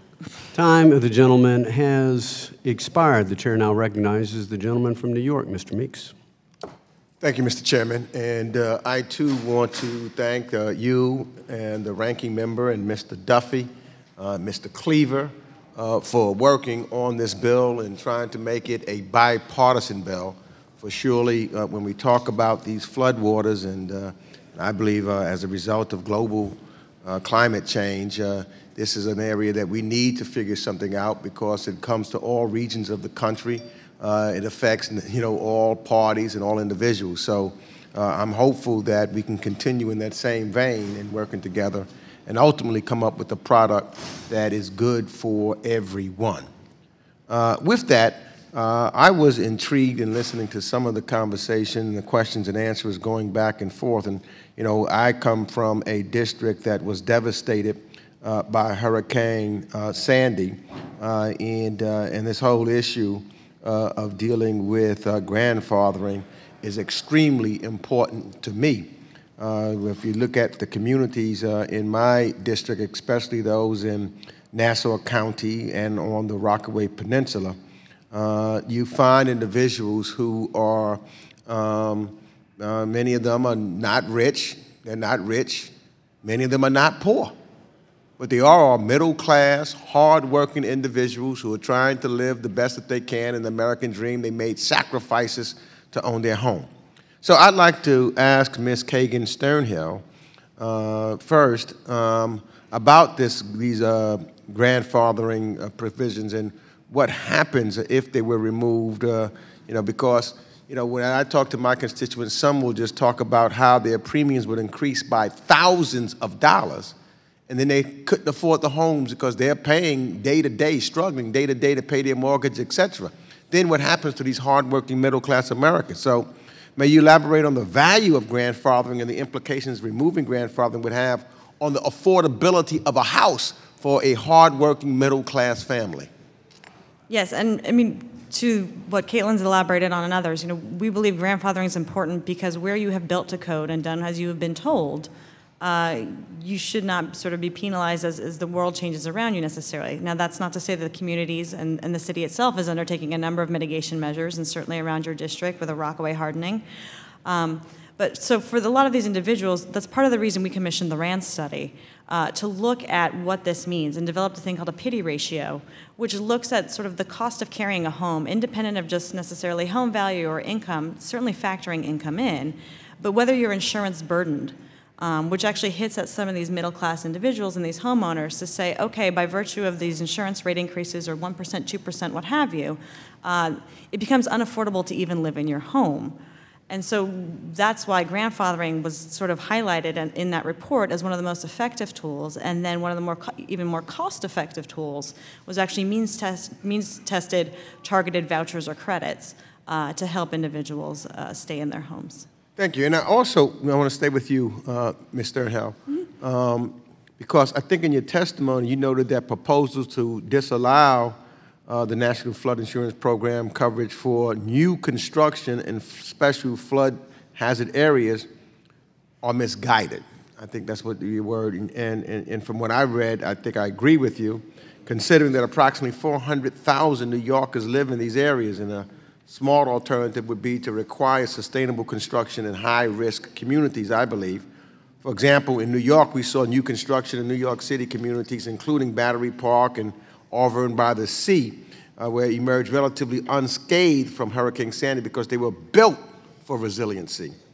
Could you provide an alternative proposal that would protect taxpayers from risks, yet maintain NFIP's accessibility to homeowners in flood-prone areas like Nassau County and the Rockaways?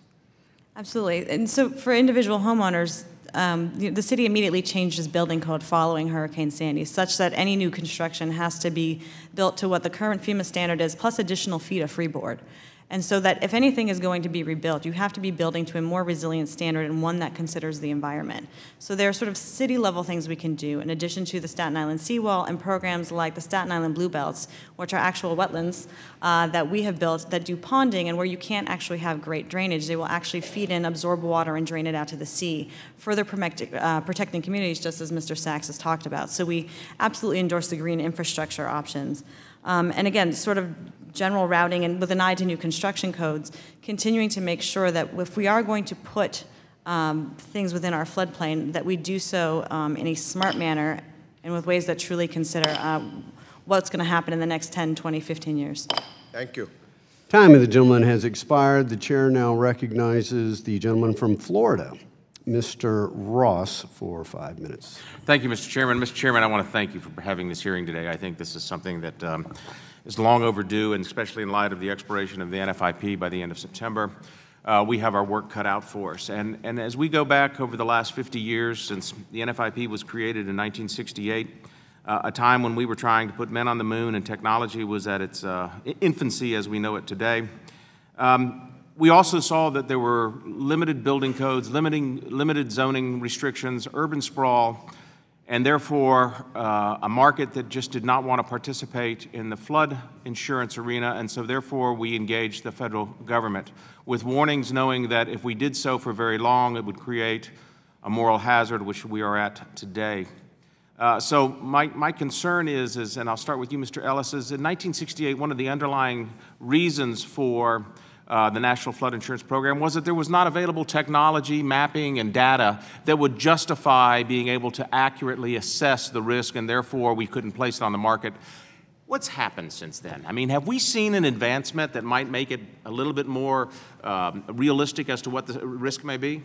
I would venture, Congressman, that my iPhone probably has about as much computing power as a whole room did at that time of computers. And so I think that we have moved dramatically in technological advances in modeling, and Mr. Lehman referred to some of these earlier, and that we're in a much different place. And then also just the way the insurance industry has changed dramatically in that time frame, and about being able to lay off risk worldwide. And so we're just in a different place where it makes sense to shift more of the risk to the private sector. And we've seen a greater capacity. Would you not agree that there is sufficient capacity out there in the private sector to come in and take a sizable, if not all, of the risk that's being borne by the NFIP?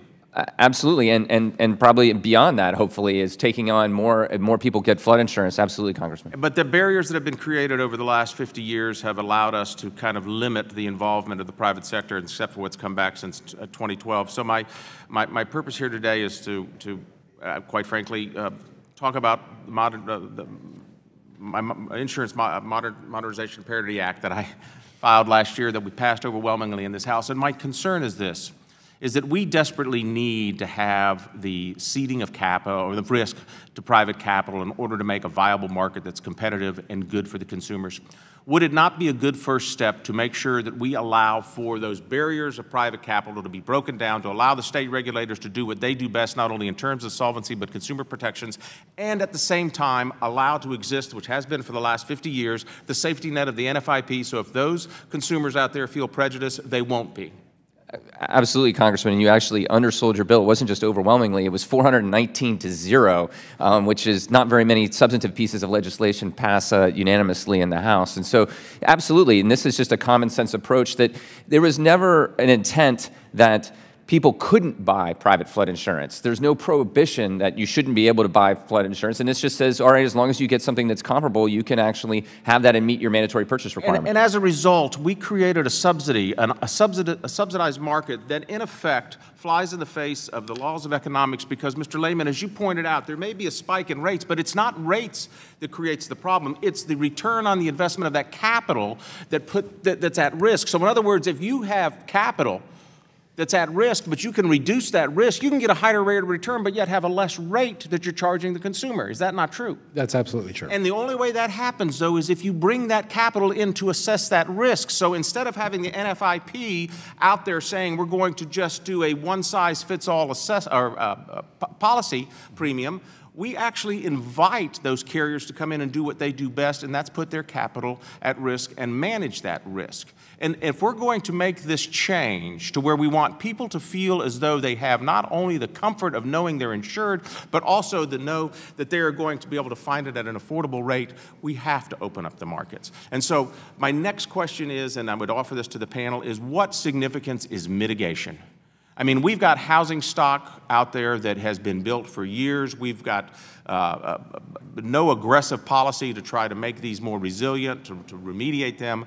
Who would like to just in 30 seconds address mitigation? Well, Congressman, if I could, I would like to say, of course, mitigation is the key to affordability. It's also an essential right now. And we've had a lot of discussion about grandfathered properties and subsidized rates, and I'd say one of the troubles with properties like that is they're not sending a market signal that's encouraging people to take matters into their own hands and take pre-disaster mitigative action. Which is absolutely necessary, and maybe we should do it through tax incentives. Maybe we should do it through public partnerships with some of our building supply companies that can come in there and allow them to finance at zero or no rate to be able to do this mitigation that's so necessary. I yield back. Time of the gentleman has expired. The chair now recognizes the gentleman from Georgia, Mr. Scott. Thank you very much, Mr. Chairman. You know, my major concern is making sure that those families that are most at risk can obtain the affordable flood insurance. And that, Mr. Chairman, if I might say a word to you on that, is what is missing in this bill. Let me just give you an example of what I'm talking about. In this bill, my Republican friends have put into this bill what is referred to as a voluntary buyout program. And my understanding is that it is to discourage repetitively flooded properties from rebuilding after flooding. But there's no money there. I mean, if we ever had a glaring example, Mr. Chairman, as to why we need to enlarge this, it is important that we have a bipartisan flood insurance bill. And I believe we're going to have one. But I want to make this point. FEMA has declared that for every dollar that we spend on flood insurance to help people, we save the taxpayers $4. I think that is gone from here, and I'm very perplexed by it. But there is in this bill a buyout program. Now, how can you buy something out when you don't have money attached to the program? Can I get the panel to address this? Mr. Sachs, let me start with you because I enjoyed your commentary. You talked about mitigation. You talked about increased funding, and not increased funding, but you did talk about affordability and mitigation. Here you got this program, and I think it has some promise. It's a good program. But how can you have a buyout program and you don't have any money attached to it to do the buyout? Well, thank you, Congressman. And I do believe that the committee should find more ways to invest in mitigation, and I offered some solutions to that in my testimony. With regard to the buyouts, I believe the intent is that that would draw on existing programs that currently pay for buyouts, and this would target people into it, but I'm not sure of that. But see, there is existing money currently for buyouts in the flood program. There is my point. Because let's be realistic here. Where are the buyout possibilities? Where is the greatest impact of this? You know where it is? It's in the lower income areas. It's in where developers went in without adequate mapping, built housing on the lower plane, and you know who moved into those? It weren't your wealthy people. They got money and they got enough sense to know that why am I going to buy a house in a low plane area?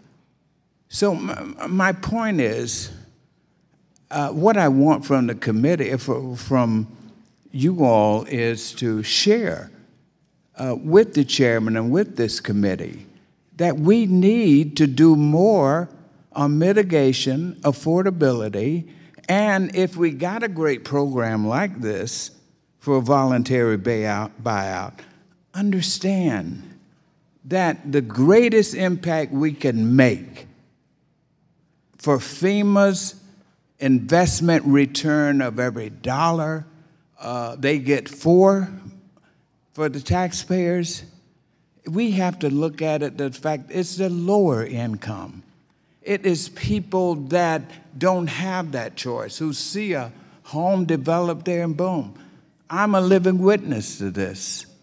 3 years ago, Atlanta's whole metro area was flooded.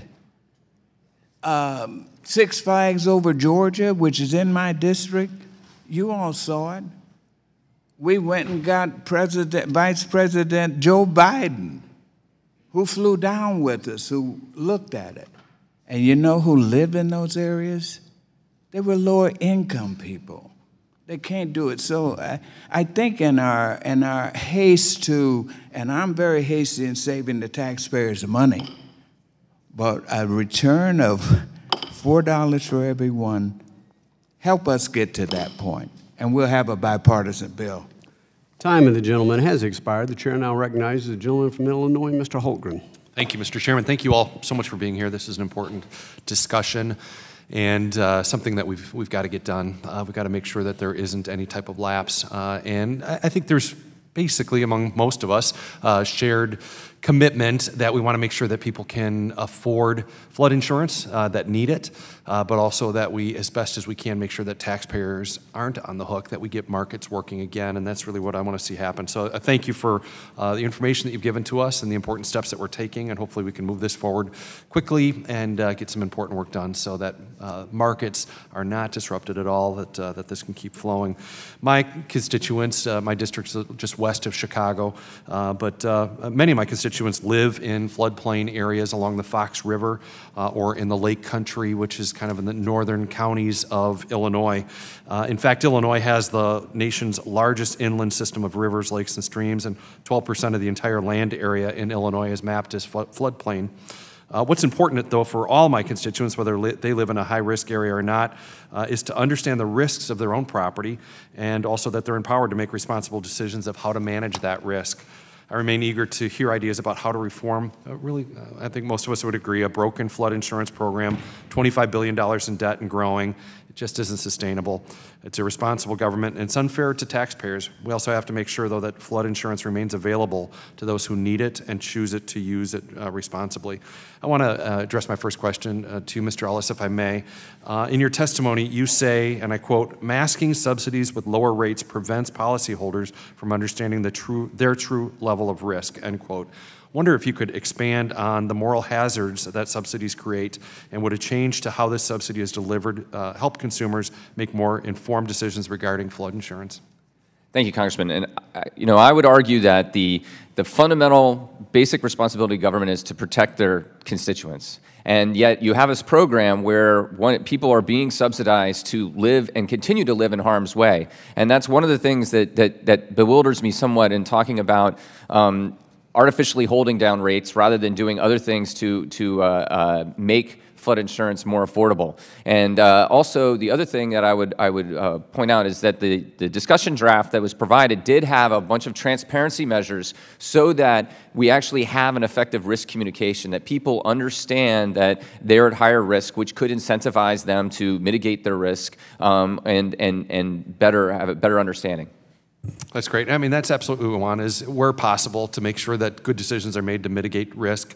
I think it also just drives us crazy when we see these repeat offender properties that so much money is poured into. We've got to continue to figure that out and deal with that. I wonder, Mr. Sachs, if I could jump to you. One of the provisions in the draft legislation, which was also included in Ranking Member Waters' proposal, would prohibit the NFIP from selling new policy coverage to future structures built in today's highest risk areas. By limiting future risk into the NFIP, what effect would this have on the fiscal health of the program? And do you believe that this risk in the private market is this a risk the private market would be willing to take on? First, I'll answer back in reverse order. I believe, yes, the private market would take this risk on, and they've said as much.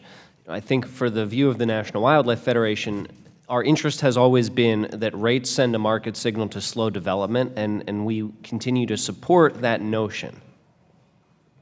Okay.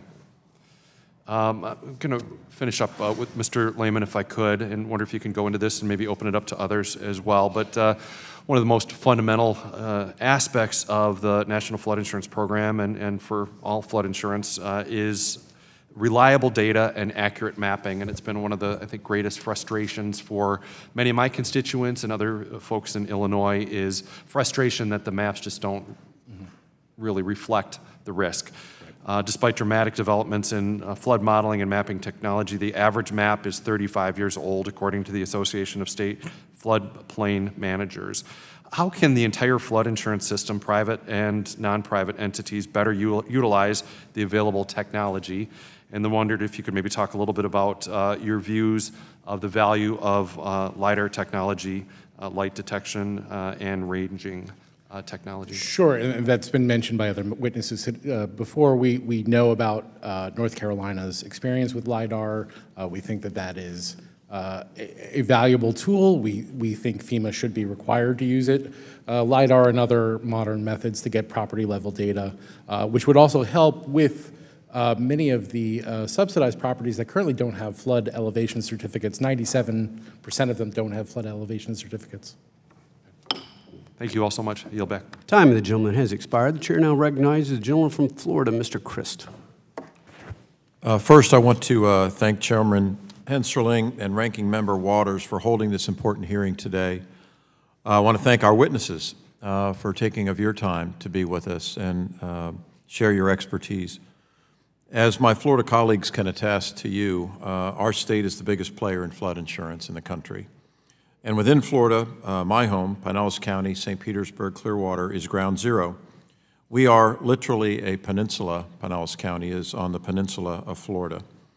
We are surrounded by water. My constituents rely on the National Flood Insurance Program for economic security as well as peace of mind, which is why it's so important that we reauthorize this program on time, and why I'm concerned to see that some of these drafts don't contain legislative language that would do that, because I think that is our #1 priority. It is my hope and my belief that this will be remedied very quickly. It's also my hope that we can work together to address some of the affordability concerns that I have and others share. It's clear that these bills propose several changes to address both affordability as well as solvency. Ms. Sternhell, taken together, do you believe that these bills will decrease or increase the cost for policyholders? I believe ultimately they will increase the cost of policyholders. The city's position is that if you can get a private flood policy, please go ahead.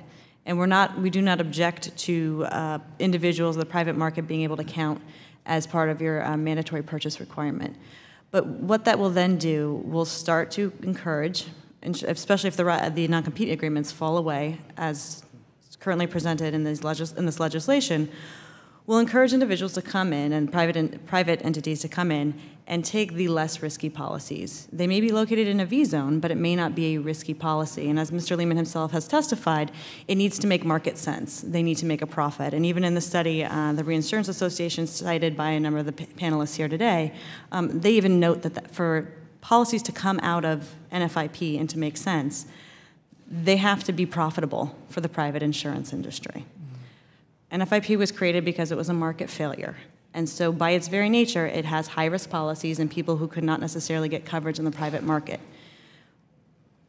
What this is trying to do, and by forcing people to private coverage, it may not be affordable for them. By foreclosing the option of NFIP and not leaving that as an option, with the alternative only being private, it may become more unaffordable for them, and for that we are very concerned. Thank you. Ms. Burney, would you agree? Forgive me, yes, I would agree. As Ms. Sternhell mentioned, between the floors going up from 5% to 9%, and also the increases in the surcharges. We're very concerned that this would overall increase the cost of the policy for folks across America. Thank you. In my home of Pinellas County, 69% of all policies in the special flood hazard area are non-waterfront and have home values of just $170,000 or less. This is the middle class. These are working families. This is the American dream for them. We have the power and moral responsibility to help these folks. But if our committee puts flood insurance out of reach for the middle class, those families in my district and elsewhere would have done everything right, but they could lose it all. I am certain that it's not the intent of this legislation, and that we can work together to produce a strong, timely, as well as affordable reauthorization of the National Flood Insurance Program. I yield my time back, Mr. Chairman, and thank you again. Gentleman yields back. Chair now recognizes the gentleman from North Carolina, Mr. Pittenger. Thank you, Mr. Chairman. Thanks to each of you for your testimony today and your good thoughts and counsel. Chad Burguinis, Executive Director of the Association of State Floodplain Managers, mentioned in his testimony in March of this year the term of freeboard, which means the community has adopted a building standard that's higher than the base flood evaluation for a 100-year floodplain. What would be the impact of a national standard requiring all newly constructed properties to meet this freeboard standard? Start with you, Mr. Ellis. We haven't taken a position on national building standards. We think that we've done some things in advocating in disaster relief that states that actually do have stronger building standards that would make sense. Also, we have supported the floodplain basically that any federal investments actually go to having a higher freeboard, but we haven't talked about it for homeowners and all development. If I may. We also, in the city of in New Orleans, we have an additional foot of freeboard that's required in our building codes, and we're working very hard to make sure that we are increasing mitigation and increasing standards and making our community more flood resilient as well. And so we are taking those steps proactively. I would say that is an important part to reducing flood risk, but only one part of the puzzle, and many of the other mitigation steps I talked about today also need to be included. Thank you. I would say from New York City's perspective, within months of Hurricane Sandy hitting, the City Council went ahead and changed the building code, and we now require 2 feet of freeboard for new development. Thank you. And I just echo Mr. Ellis's comments. Thank you. Well, in North Carolina this last year, we suffered an enormous flood, 1,000-year flood from Matthew. Much of that is in my district. I have a very rural district, and 2 of the counties were the hardest hit in the state, and were devastating. I was there for the 3rd time going over that region just this last week with our sheriffs. I had interesting conversations with the mayors and the sheriffs of each of these towns. These are small towns: Laurinburg, Fayetteville, Hope Mills. Saw all the homes been abandoned. And I asked them the question. I said, what is our responsibility in our government toward NFIP relative to people building in new construction? And one was Democrat, 2 were Republicans, so it wasn't a Republican issue. But it's a moral concern to me of the obligation that we have as legislators and representatives of the taxpayers. So to the person, they all said, well, we really believe that there should not be an engagement for new construction, because that is something that it seems to would incentivize people to continue the same obligation and losses. What are y'all's thoughts on that? Well, certainly. I mean, one of the things that was brought up when Congressman Meeks was talking about, or was doing his conversation, was about the development in New York City, and that, the denying flood insurance to some of these higher risk developments, future developments. To me, if they're building appropriately, if they're building to mitigate the risk, the private sector is going to come in. It's going to be something that is affordable, and it's something that's going to be interesting to them. And so I do think it is affordable, and it is prudent investment and a business opportunity for private insurance, then do we really need NFIP? I think that we're going to have NFIP at least in some form in the near term, and we're eventually, hopefully, transitioning to having more Americans buying flood insurance and having a more robust private flood insurance market.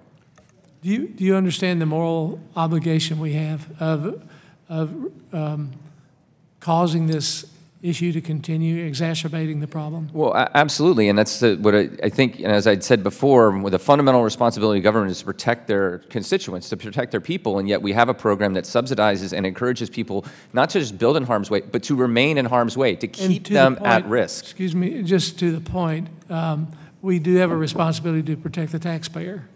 Absolutely, and apparently there hadn't been enough of that since we're $24 billion in debt. Anybody else have any more comments? We've got 20 seconds. I would just add that with regard to the floodplain and disallowing the NFIP to participate, as Mr. Ellis said, with new resilient construction, we can continually talking about greater choice, so leave the NFIP in as a choice. Well, again, that's the backdrop and the obligation of the taxpayer for people continuing to build in areas that are floodplain areas. Thank you very much.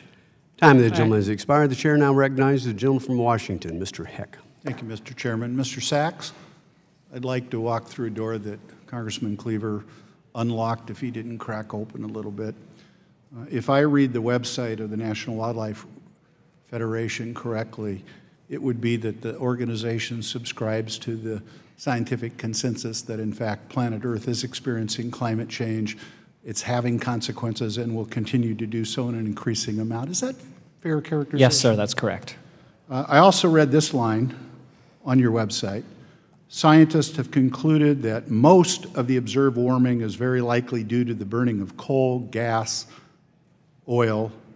Other reasonable explanations, most notably changes in the sun, have been ruled out. So can I fairly infer, therefore, that the National Wildlife Federation believes that climate change is primarily caused by human activity? Is that fair? That's correct.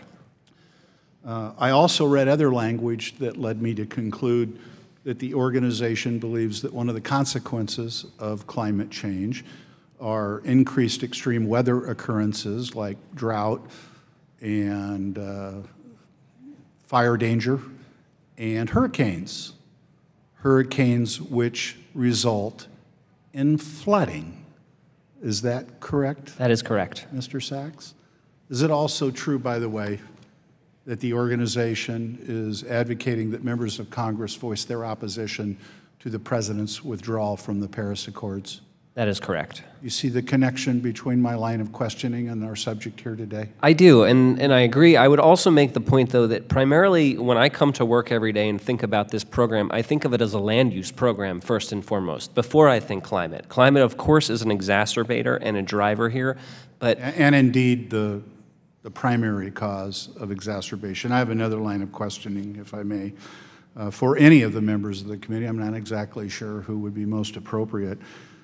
I was actually literally reading through Section 8 of the National Flood Insurance Program Integrity Improvement Act.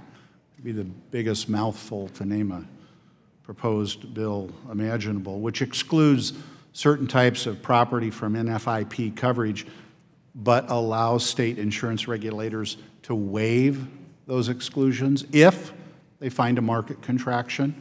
I'm going to leave aside for the moment whether or not that's good policy and focus on the conditions under which a state regulator can issue a waiver because, well, frankly, to me, they seemed needlessly complex.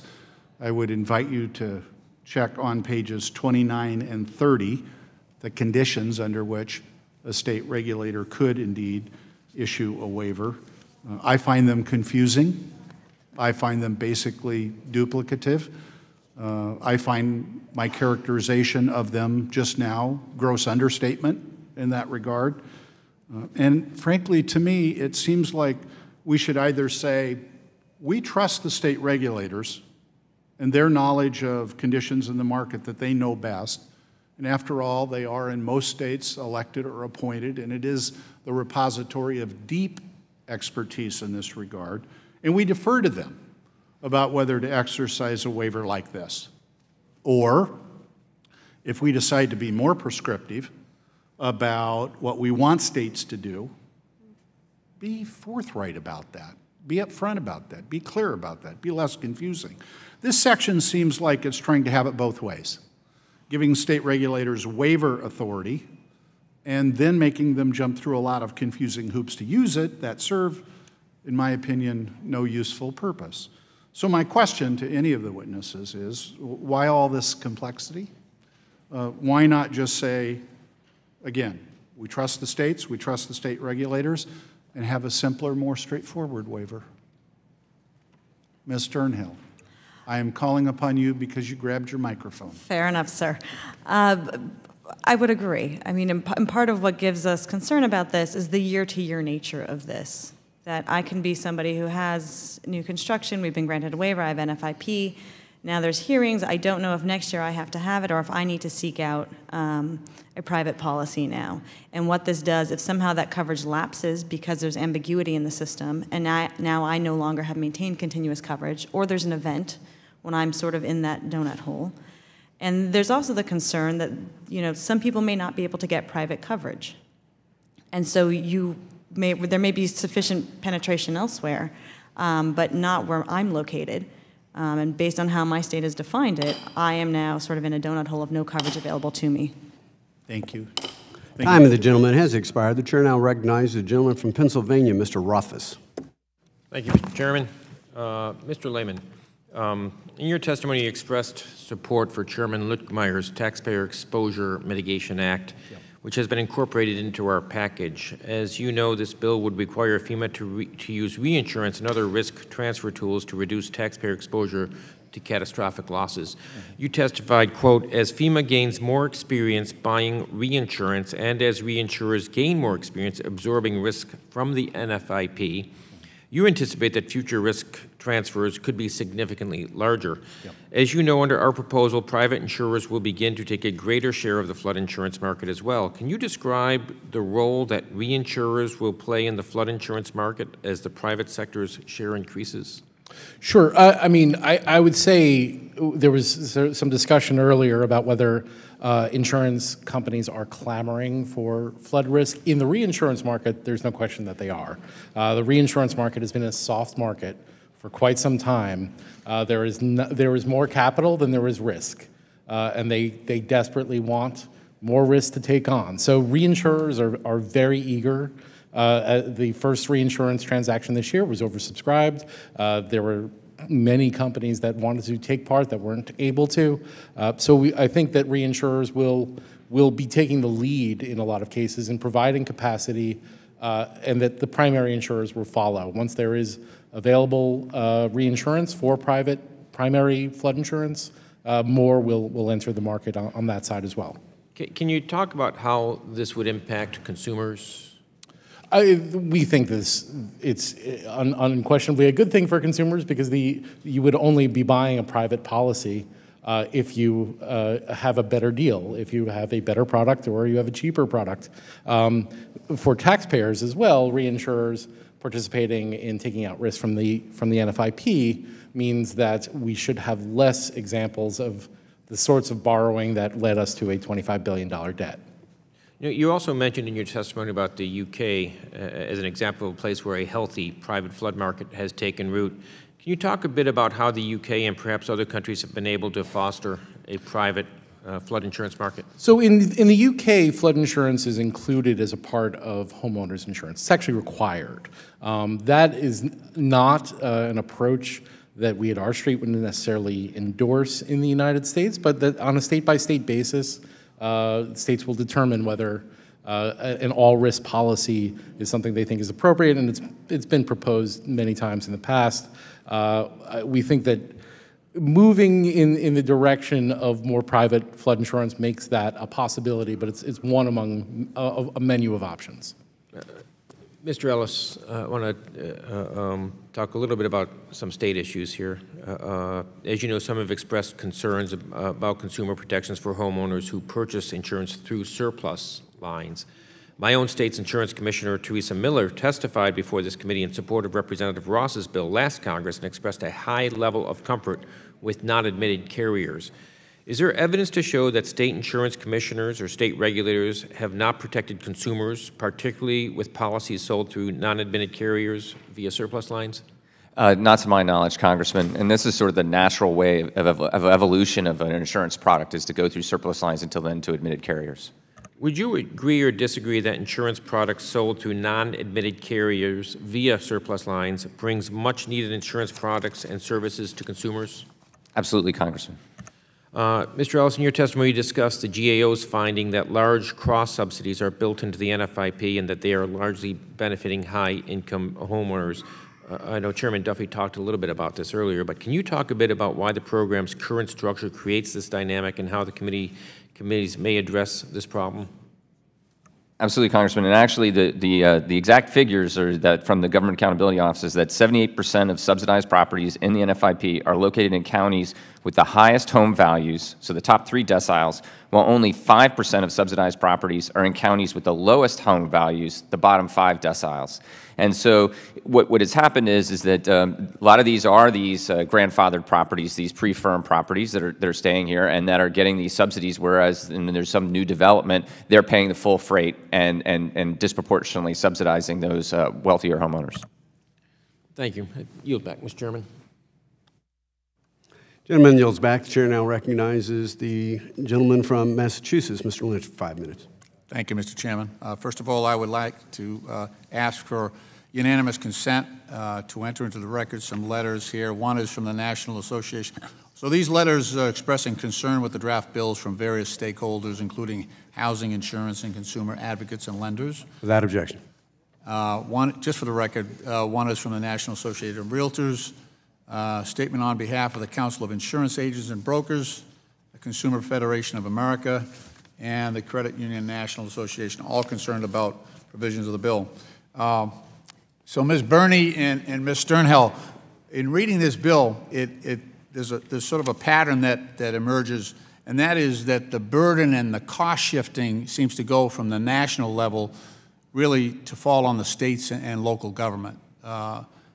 Mitigation, there's no money at all for mitigation. So any mitigation that's going to be done in accordance with this bill will have to be done by the city of New Orleans or the town of Scituate, Massachusetts. It'll fall on those localities actually to take those mitigation steps, as well as a voluntary buyout program, but there's no money on the federal level for that. So I would imagine that New York, after a Superstorm Sandy situation, or New Orleans or Florida would have to come up with that. So it seems to be taking the burden off of the federal taxpayer and putting it on the locality. And as well, on the commercial properties, and it introduces the opportunity for cherry picking, which would, again, shift costs to a smaller group of people away from a larger group of people. And I'm just wondering, the whole principle behind insurance is to really spread risk. And this bill seems to have the opposite effect. It actually concentrates the risk on a smaller number of people who are more vulnerable. And I just want to get Ms. Sternhell, if I could get your opinion, and Ms. Burney. Am I wrong on this? Respectfully, sir, we would agree with your assessment. We're supportive of improvements to the program, but not in a way that destabilizes the NFIP.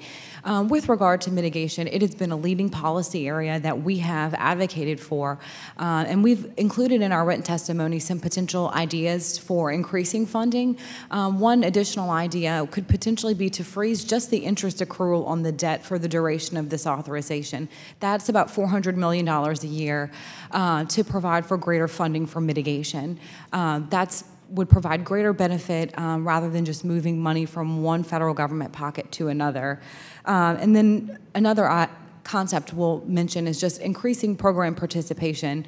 Again, it will reduce taxpayer exposure, reduce the risk of flood losses, and potentially bring in more revenues from healthy premiums that are being paid into the NFIP. And so we think those should be some additional proposals the committee should consider ahead of reauthorization. Great, and the idea of going for private insurance, that lowers the level of participation in the NFIP, right?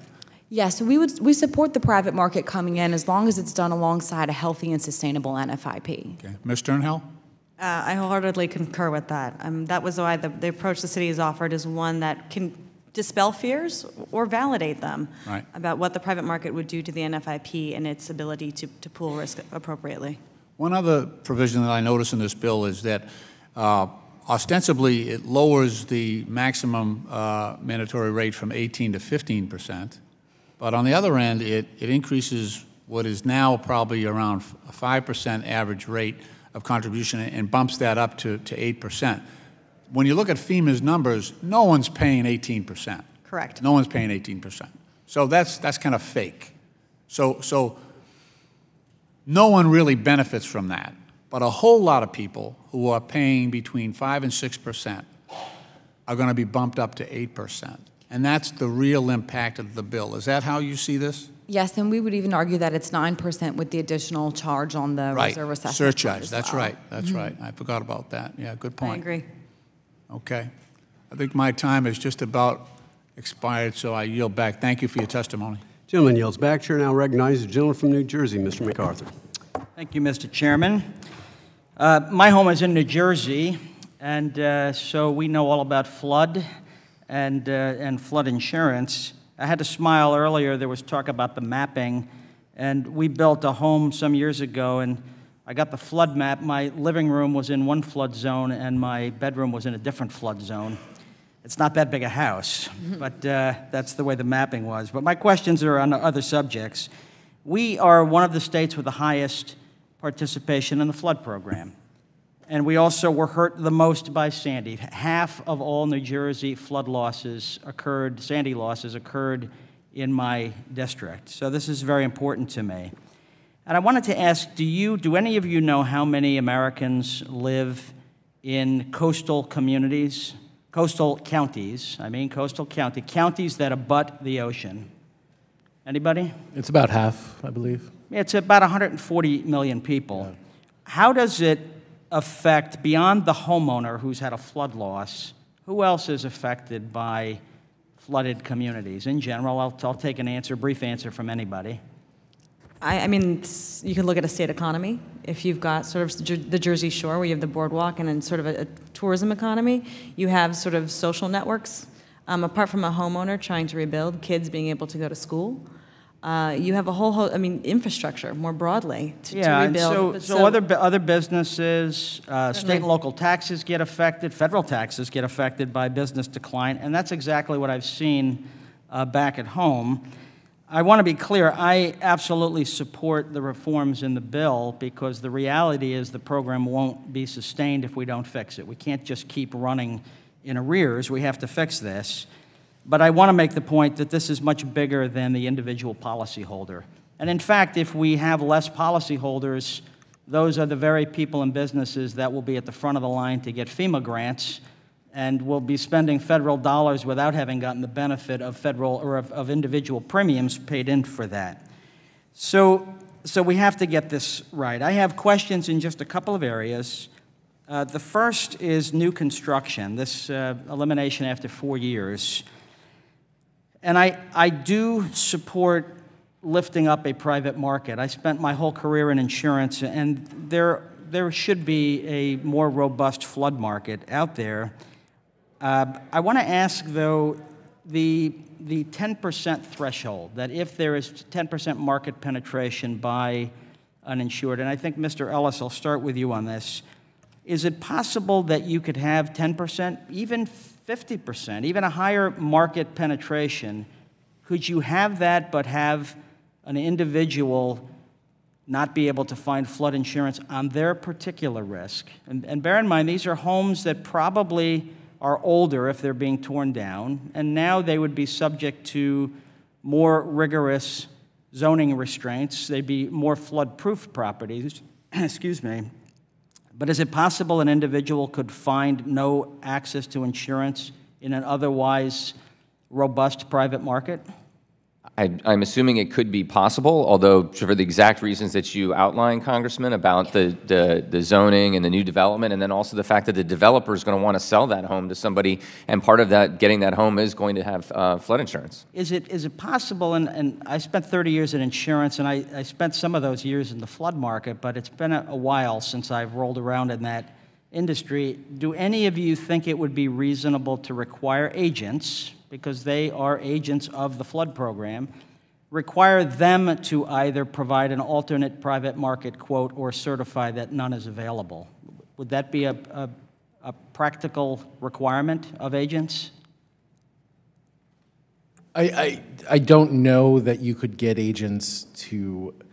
You have a certain number of appointments, and there could be a conflict there regarding, are you representing your company or are you representing NFIP? I'm running out of time, so I have one more question. It's for Ms. Burney. You said in your opening remarks that the 8% floor hurts more than the 6% ceiling. We do have to get people toward risk-based rates. We have to, for this program to be sustained. What would you suggest would be an appropriate floor for premium increases? Well, the Bigger Waters Act required that subsidized properties go to full risk rates, and the 2014 law maintained that. And so we feel that the 5% floor is sufficient, especially when considering last year FEMA increased premiums 5.4% on the base rate, but 6.3% when including fees. So we would. My time has expired. Thank you. I yield back. Time of the gentleman has expired. The chair now recognizes the gentleman from Tennessee, Mr. Kustoff. Thank you, Mr. Chairman, and thank you for the witnesses for being here this morning and now this afternoon to testify. If I could, regarding the flood mapping, and Mr. Ellis, if I could address this to you, we've heard today the reforms are desperately needed to the NFIB, and to me, there's probably no more statistic that's any more glaring than the fact that the program is almost $25 billion in debt. But as we look at the flood mapping reforms, if I could share an example with you that recently I met with a constituent of mine who owns a house that was built in the 1970s.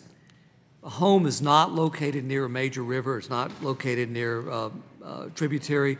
And FEMA has never required the individual, the owner, to purchase flood insurance. Even during the 100-year flood of the Mississippi River in 2011, the home did not sustain any flood damage.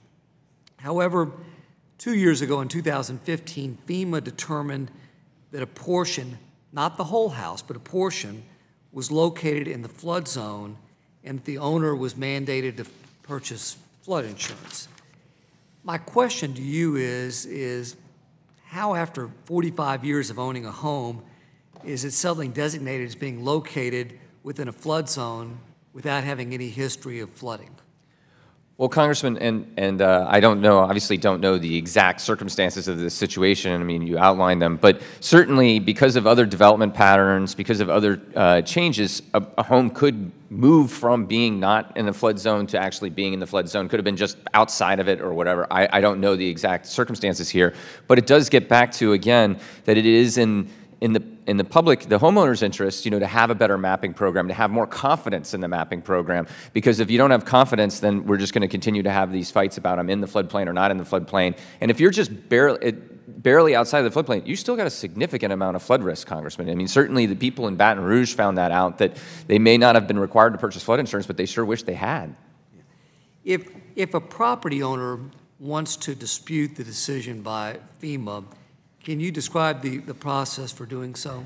What normally is that they have to get particularly if it's a grandfathered property, which I'm assuming if this house was built in the 70s, probably was before the flood insurance rate map was done, that they have to get an elevation certificate, which can be several $100s, which, depending on who the person is, could be a huge cost. And that's why we've really pushed to follow things like North Carolina has done, where the state took their mapping money, or took the mapping money and did LIDAR for all the higher risk areas and actually provided that information to the public, and think that's the more responsible way, and that's why we're pushing for FEMA to have more granular data in this reauthorization. Thank you very much. Mr. Lehman, if I could, my district, or part of my district, runs along the Mississippi River, Yep. And I'm interested in how we calculate premiums for inland properties as opposed to coastal properties, and specifically properties that are protected by levees and dams. Can you explain how FEMA differentiates between inland and coastal properties when assessing that risk? This is not my area of expertise. I couldn't tell you that. Okay. Do any of the witnesses know, Mr. Ellis? Well, they have certain higher designations, like for instance, if you're risk of storm surge and things along those lines, you have the V zone, which is going to have a higher premium than you would have in a coastal area. Also, NFIP, if you're behind a levee and the levee provides a 100-year level of protection or more, you're considered not to be in the special flood hazard area anymore. I would argue you still have a residual risk. It probably is still in your interest to purchase flood insurance. It would be cheaper because of that level of protection, but they are supposed to take that into account. And if looking at those rates and the NFIP program for authorization, the draft, do you believe that the premium rates will be lower for inland property owners? Generally, depending on whether they are, there's certainly been significant flooding on the Mississippi River. I first got into this whole area when I was in the Coast Guard, and Base St. Louis flooded in 1993, and I was out there for that. So, I mean, there would be some risk, but it would be less than some for the higher risk coastal areas like Florida. When you look at when the considerations being done for premiums, should the inland properties located within the flood protection structures like levees or dams, should they be assessed differently? Well, my understanding is that they are currently, Congressman. They take into account the level of protection. And again, though, my concern would be that there is some residual risk. I mean, we certainly have seen levees fail in areas, and that's something where those people would be flooded just like they were in the regular floodplain. Thank you. I yield back my time. Time of the gentleman has expired. The chair now recognizes the gentlelady from New York, Ms. Tenney. Thank you, Mr. Chairman.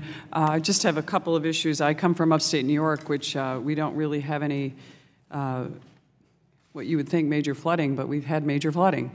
A lot of it I'd like to place on the fault of government. In some cases, I would like to specifically just quickly mention something, as I think it's something that we can address on the federal level, having to do with the Department of Environmental Conservation in New York State. And unfortunately, what's happened is a lot of the intervention from the state and federal side of it has prevented our local governments from being able to protect themselves from really just heavy rains, not necessarily what we have termed 100-year floods. And I just want to point out one thing that is particularly difficult for an area like where I live, which is a small city, suburban area. And Article 15 of the Department of Environmental Conservation Regulations talks about protections of waterways and streams. And it names as its 3 goals relating to water policy is the establishment of regulations compatible with protections and enhancement of the present potential values of the water resources to protect the public health and welfare, and that are consistent with the reasonable economic and social development of the state, including protecting the human environment.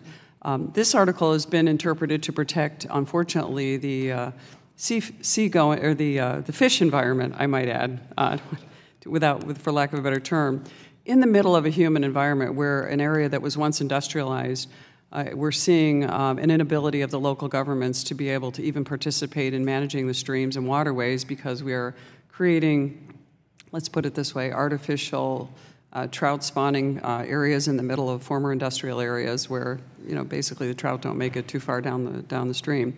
But toward that, it has caused an imbalance in our water table and caused a lot of flooding in areas that have not received flooding in many, many years. Just high incidence of rain has caused us to have massive flooding and massive requests for aid from the federal government.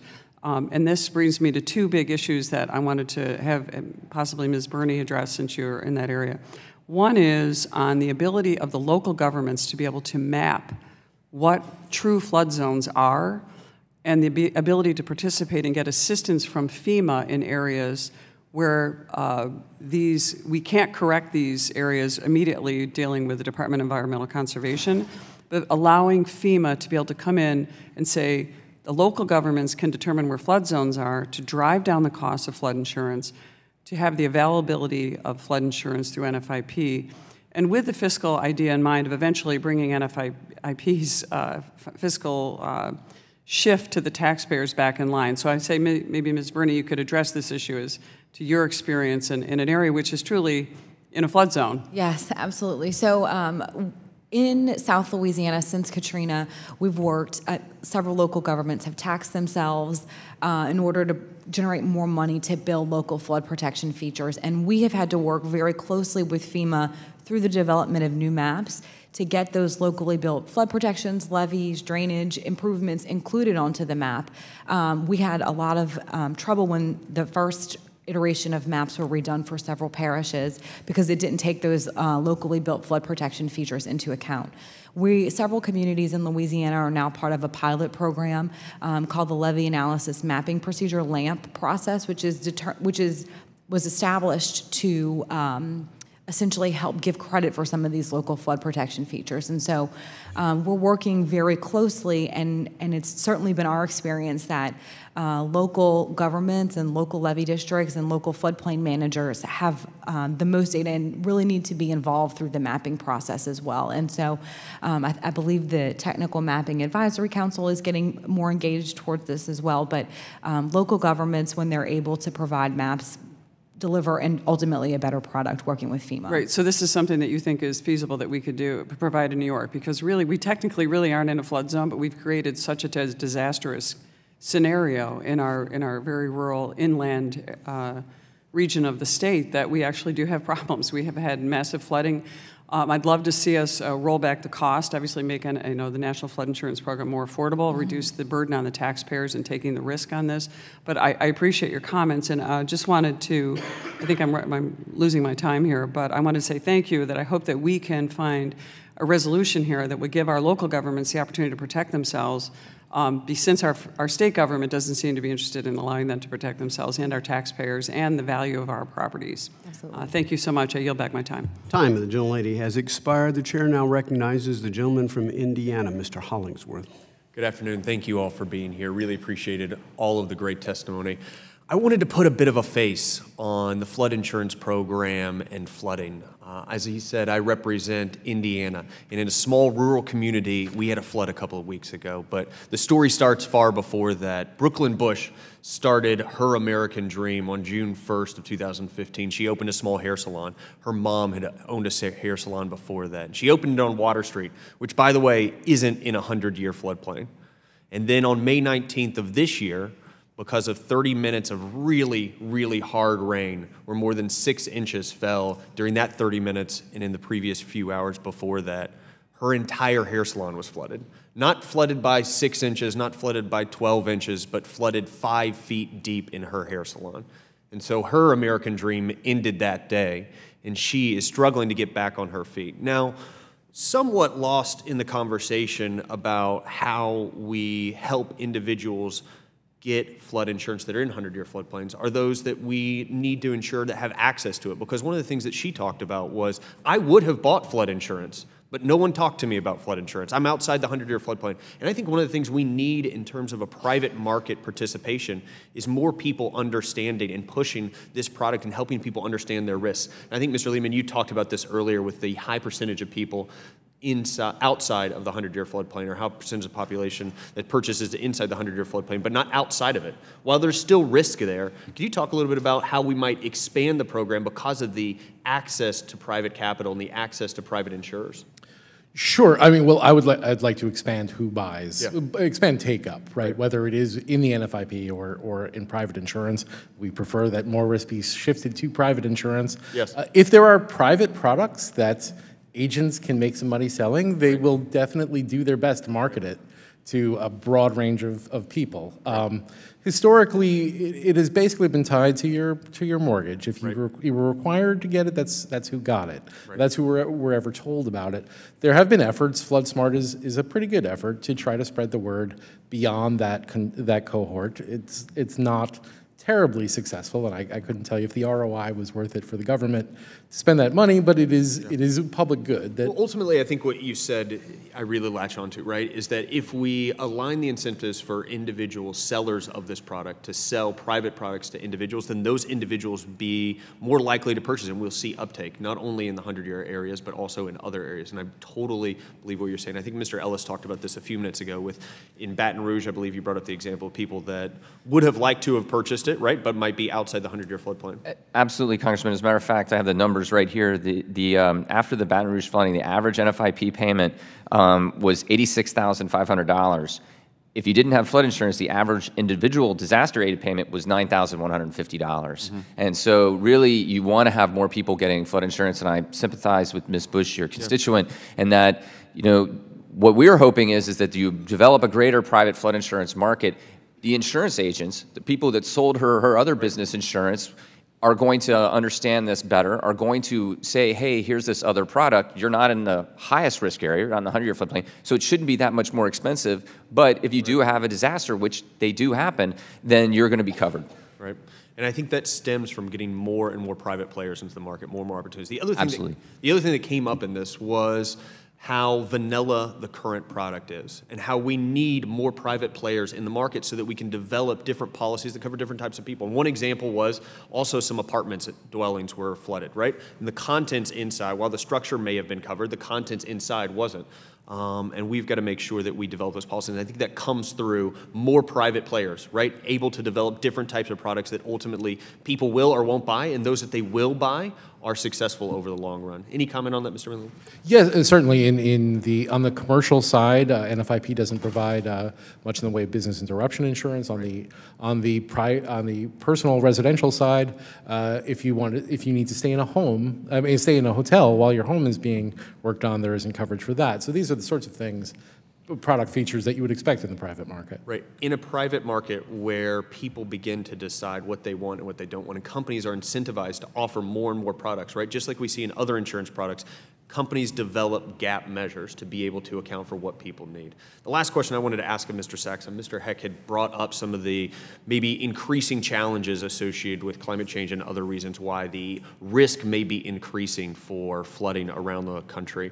I guess what I think about is if the risk goes up, but we fail to make any changes to the pricing on the policies, wouldn't we expect the program itself to be less and less actuarially sound over time? I think that's correct. I would add one point to what you were saying before, which is we encourage that FEMA map beyond the 100-year floodplain. Right. Not necessarily require purchase, but Ms. Bush should have known she had flood risk. Right. Thank you so much. I appreciate it. Now yield back. Time is, gentlemen, has expired. I will, for what purpose, gentleman from Massachusetts, seek recognition, unanimous consent request? Yes, I do, Mr. Chairman. A letter from Mitch Landrieu, Mayor of the City of New Orleans, citing concerns regarding the lack of affordability. Without objection. Flood mapping process and lack of mitigation. Without objection. Thank you. There being no other members in the queue, I want to thank each of our witnesses for coming to testify today. We are most appreciative. Without objection, all members will have 5 legislative days within which to submit additional written questions for the witnesses to the chair, which will be forwarded to the witnesses for their response, and I would ask for the witnesses to respond as promptly as you are able. This hearing stands adjourned.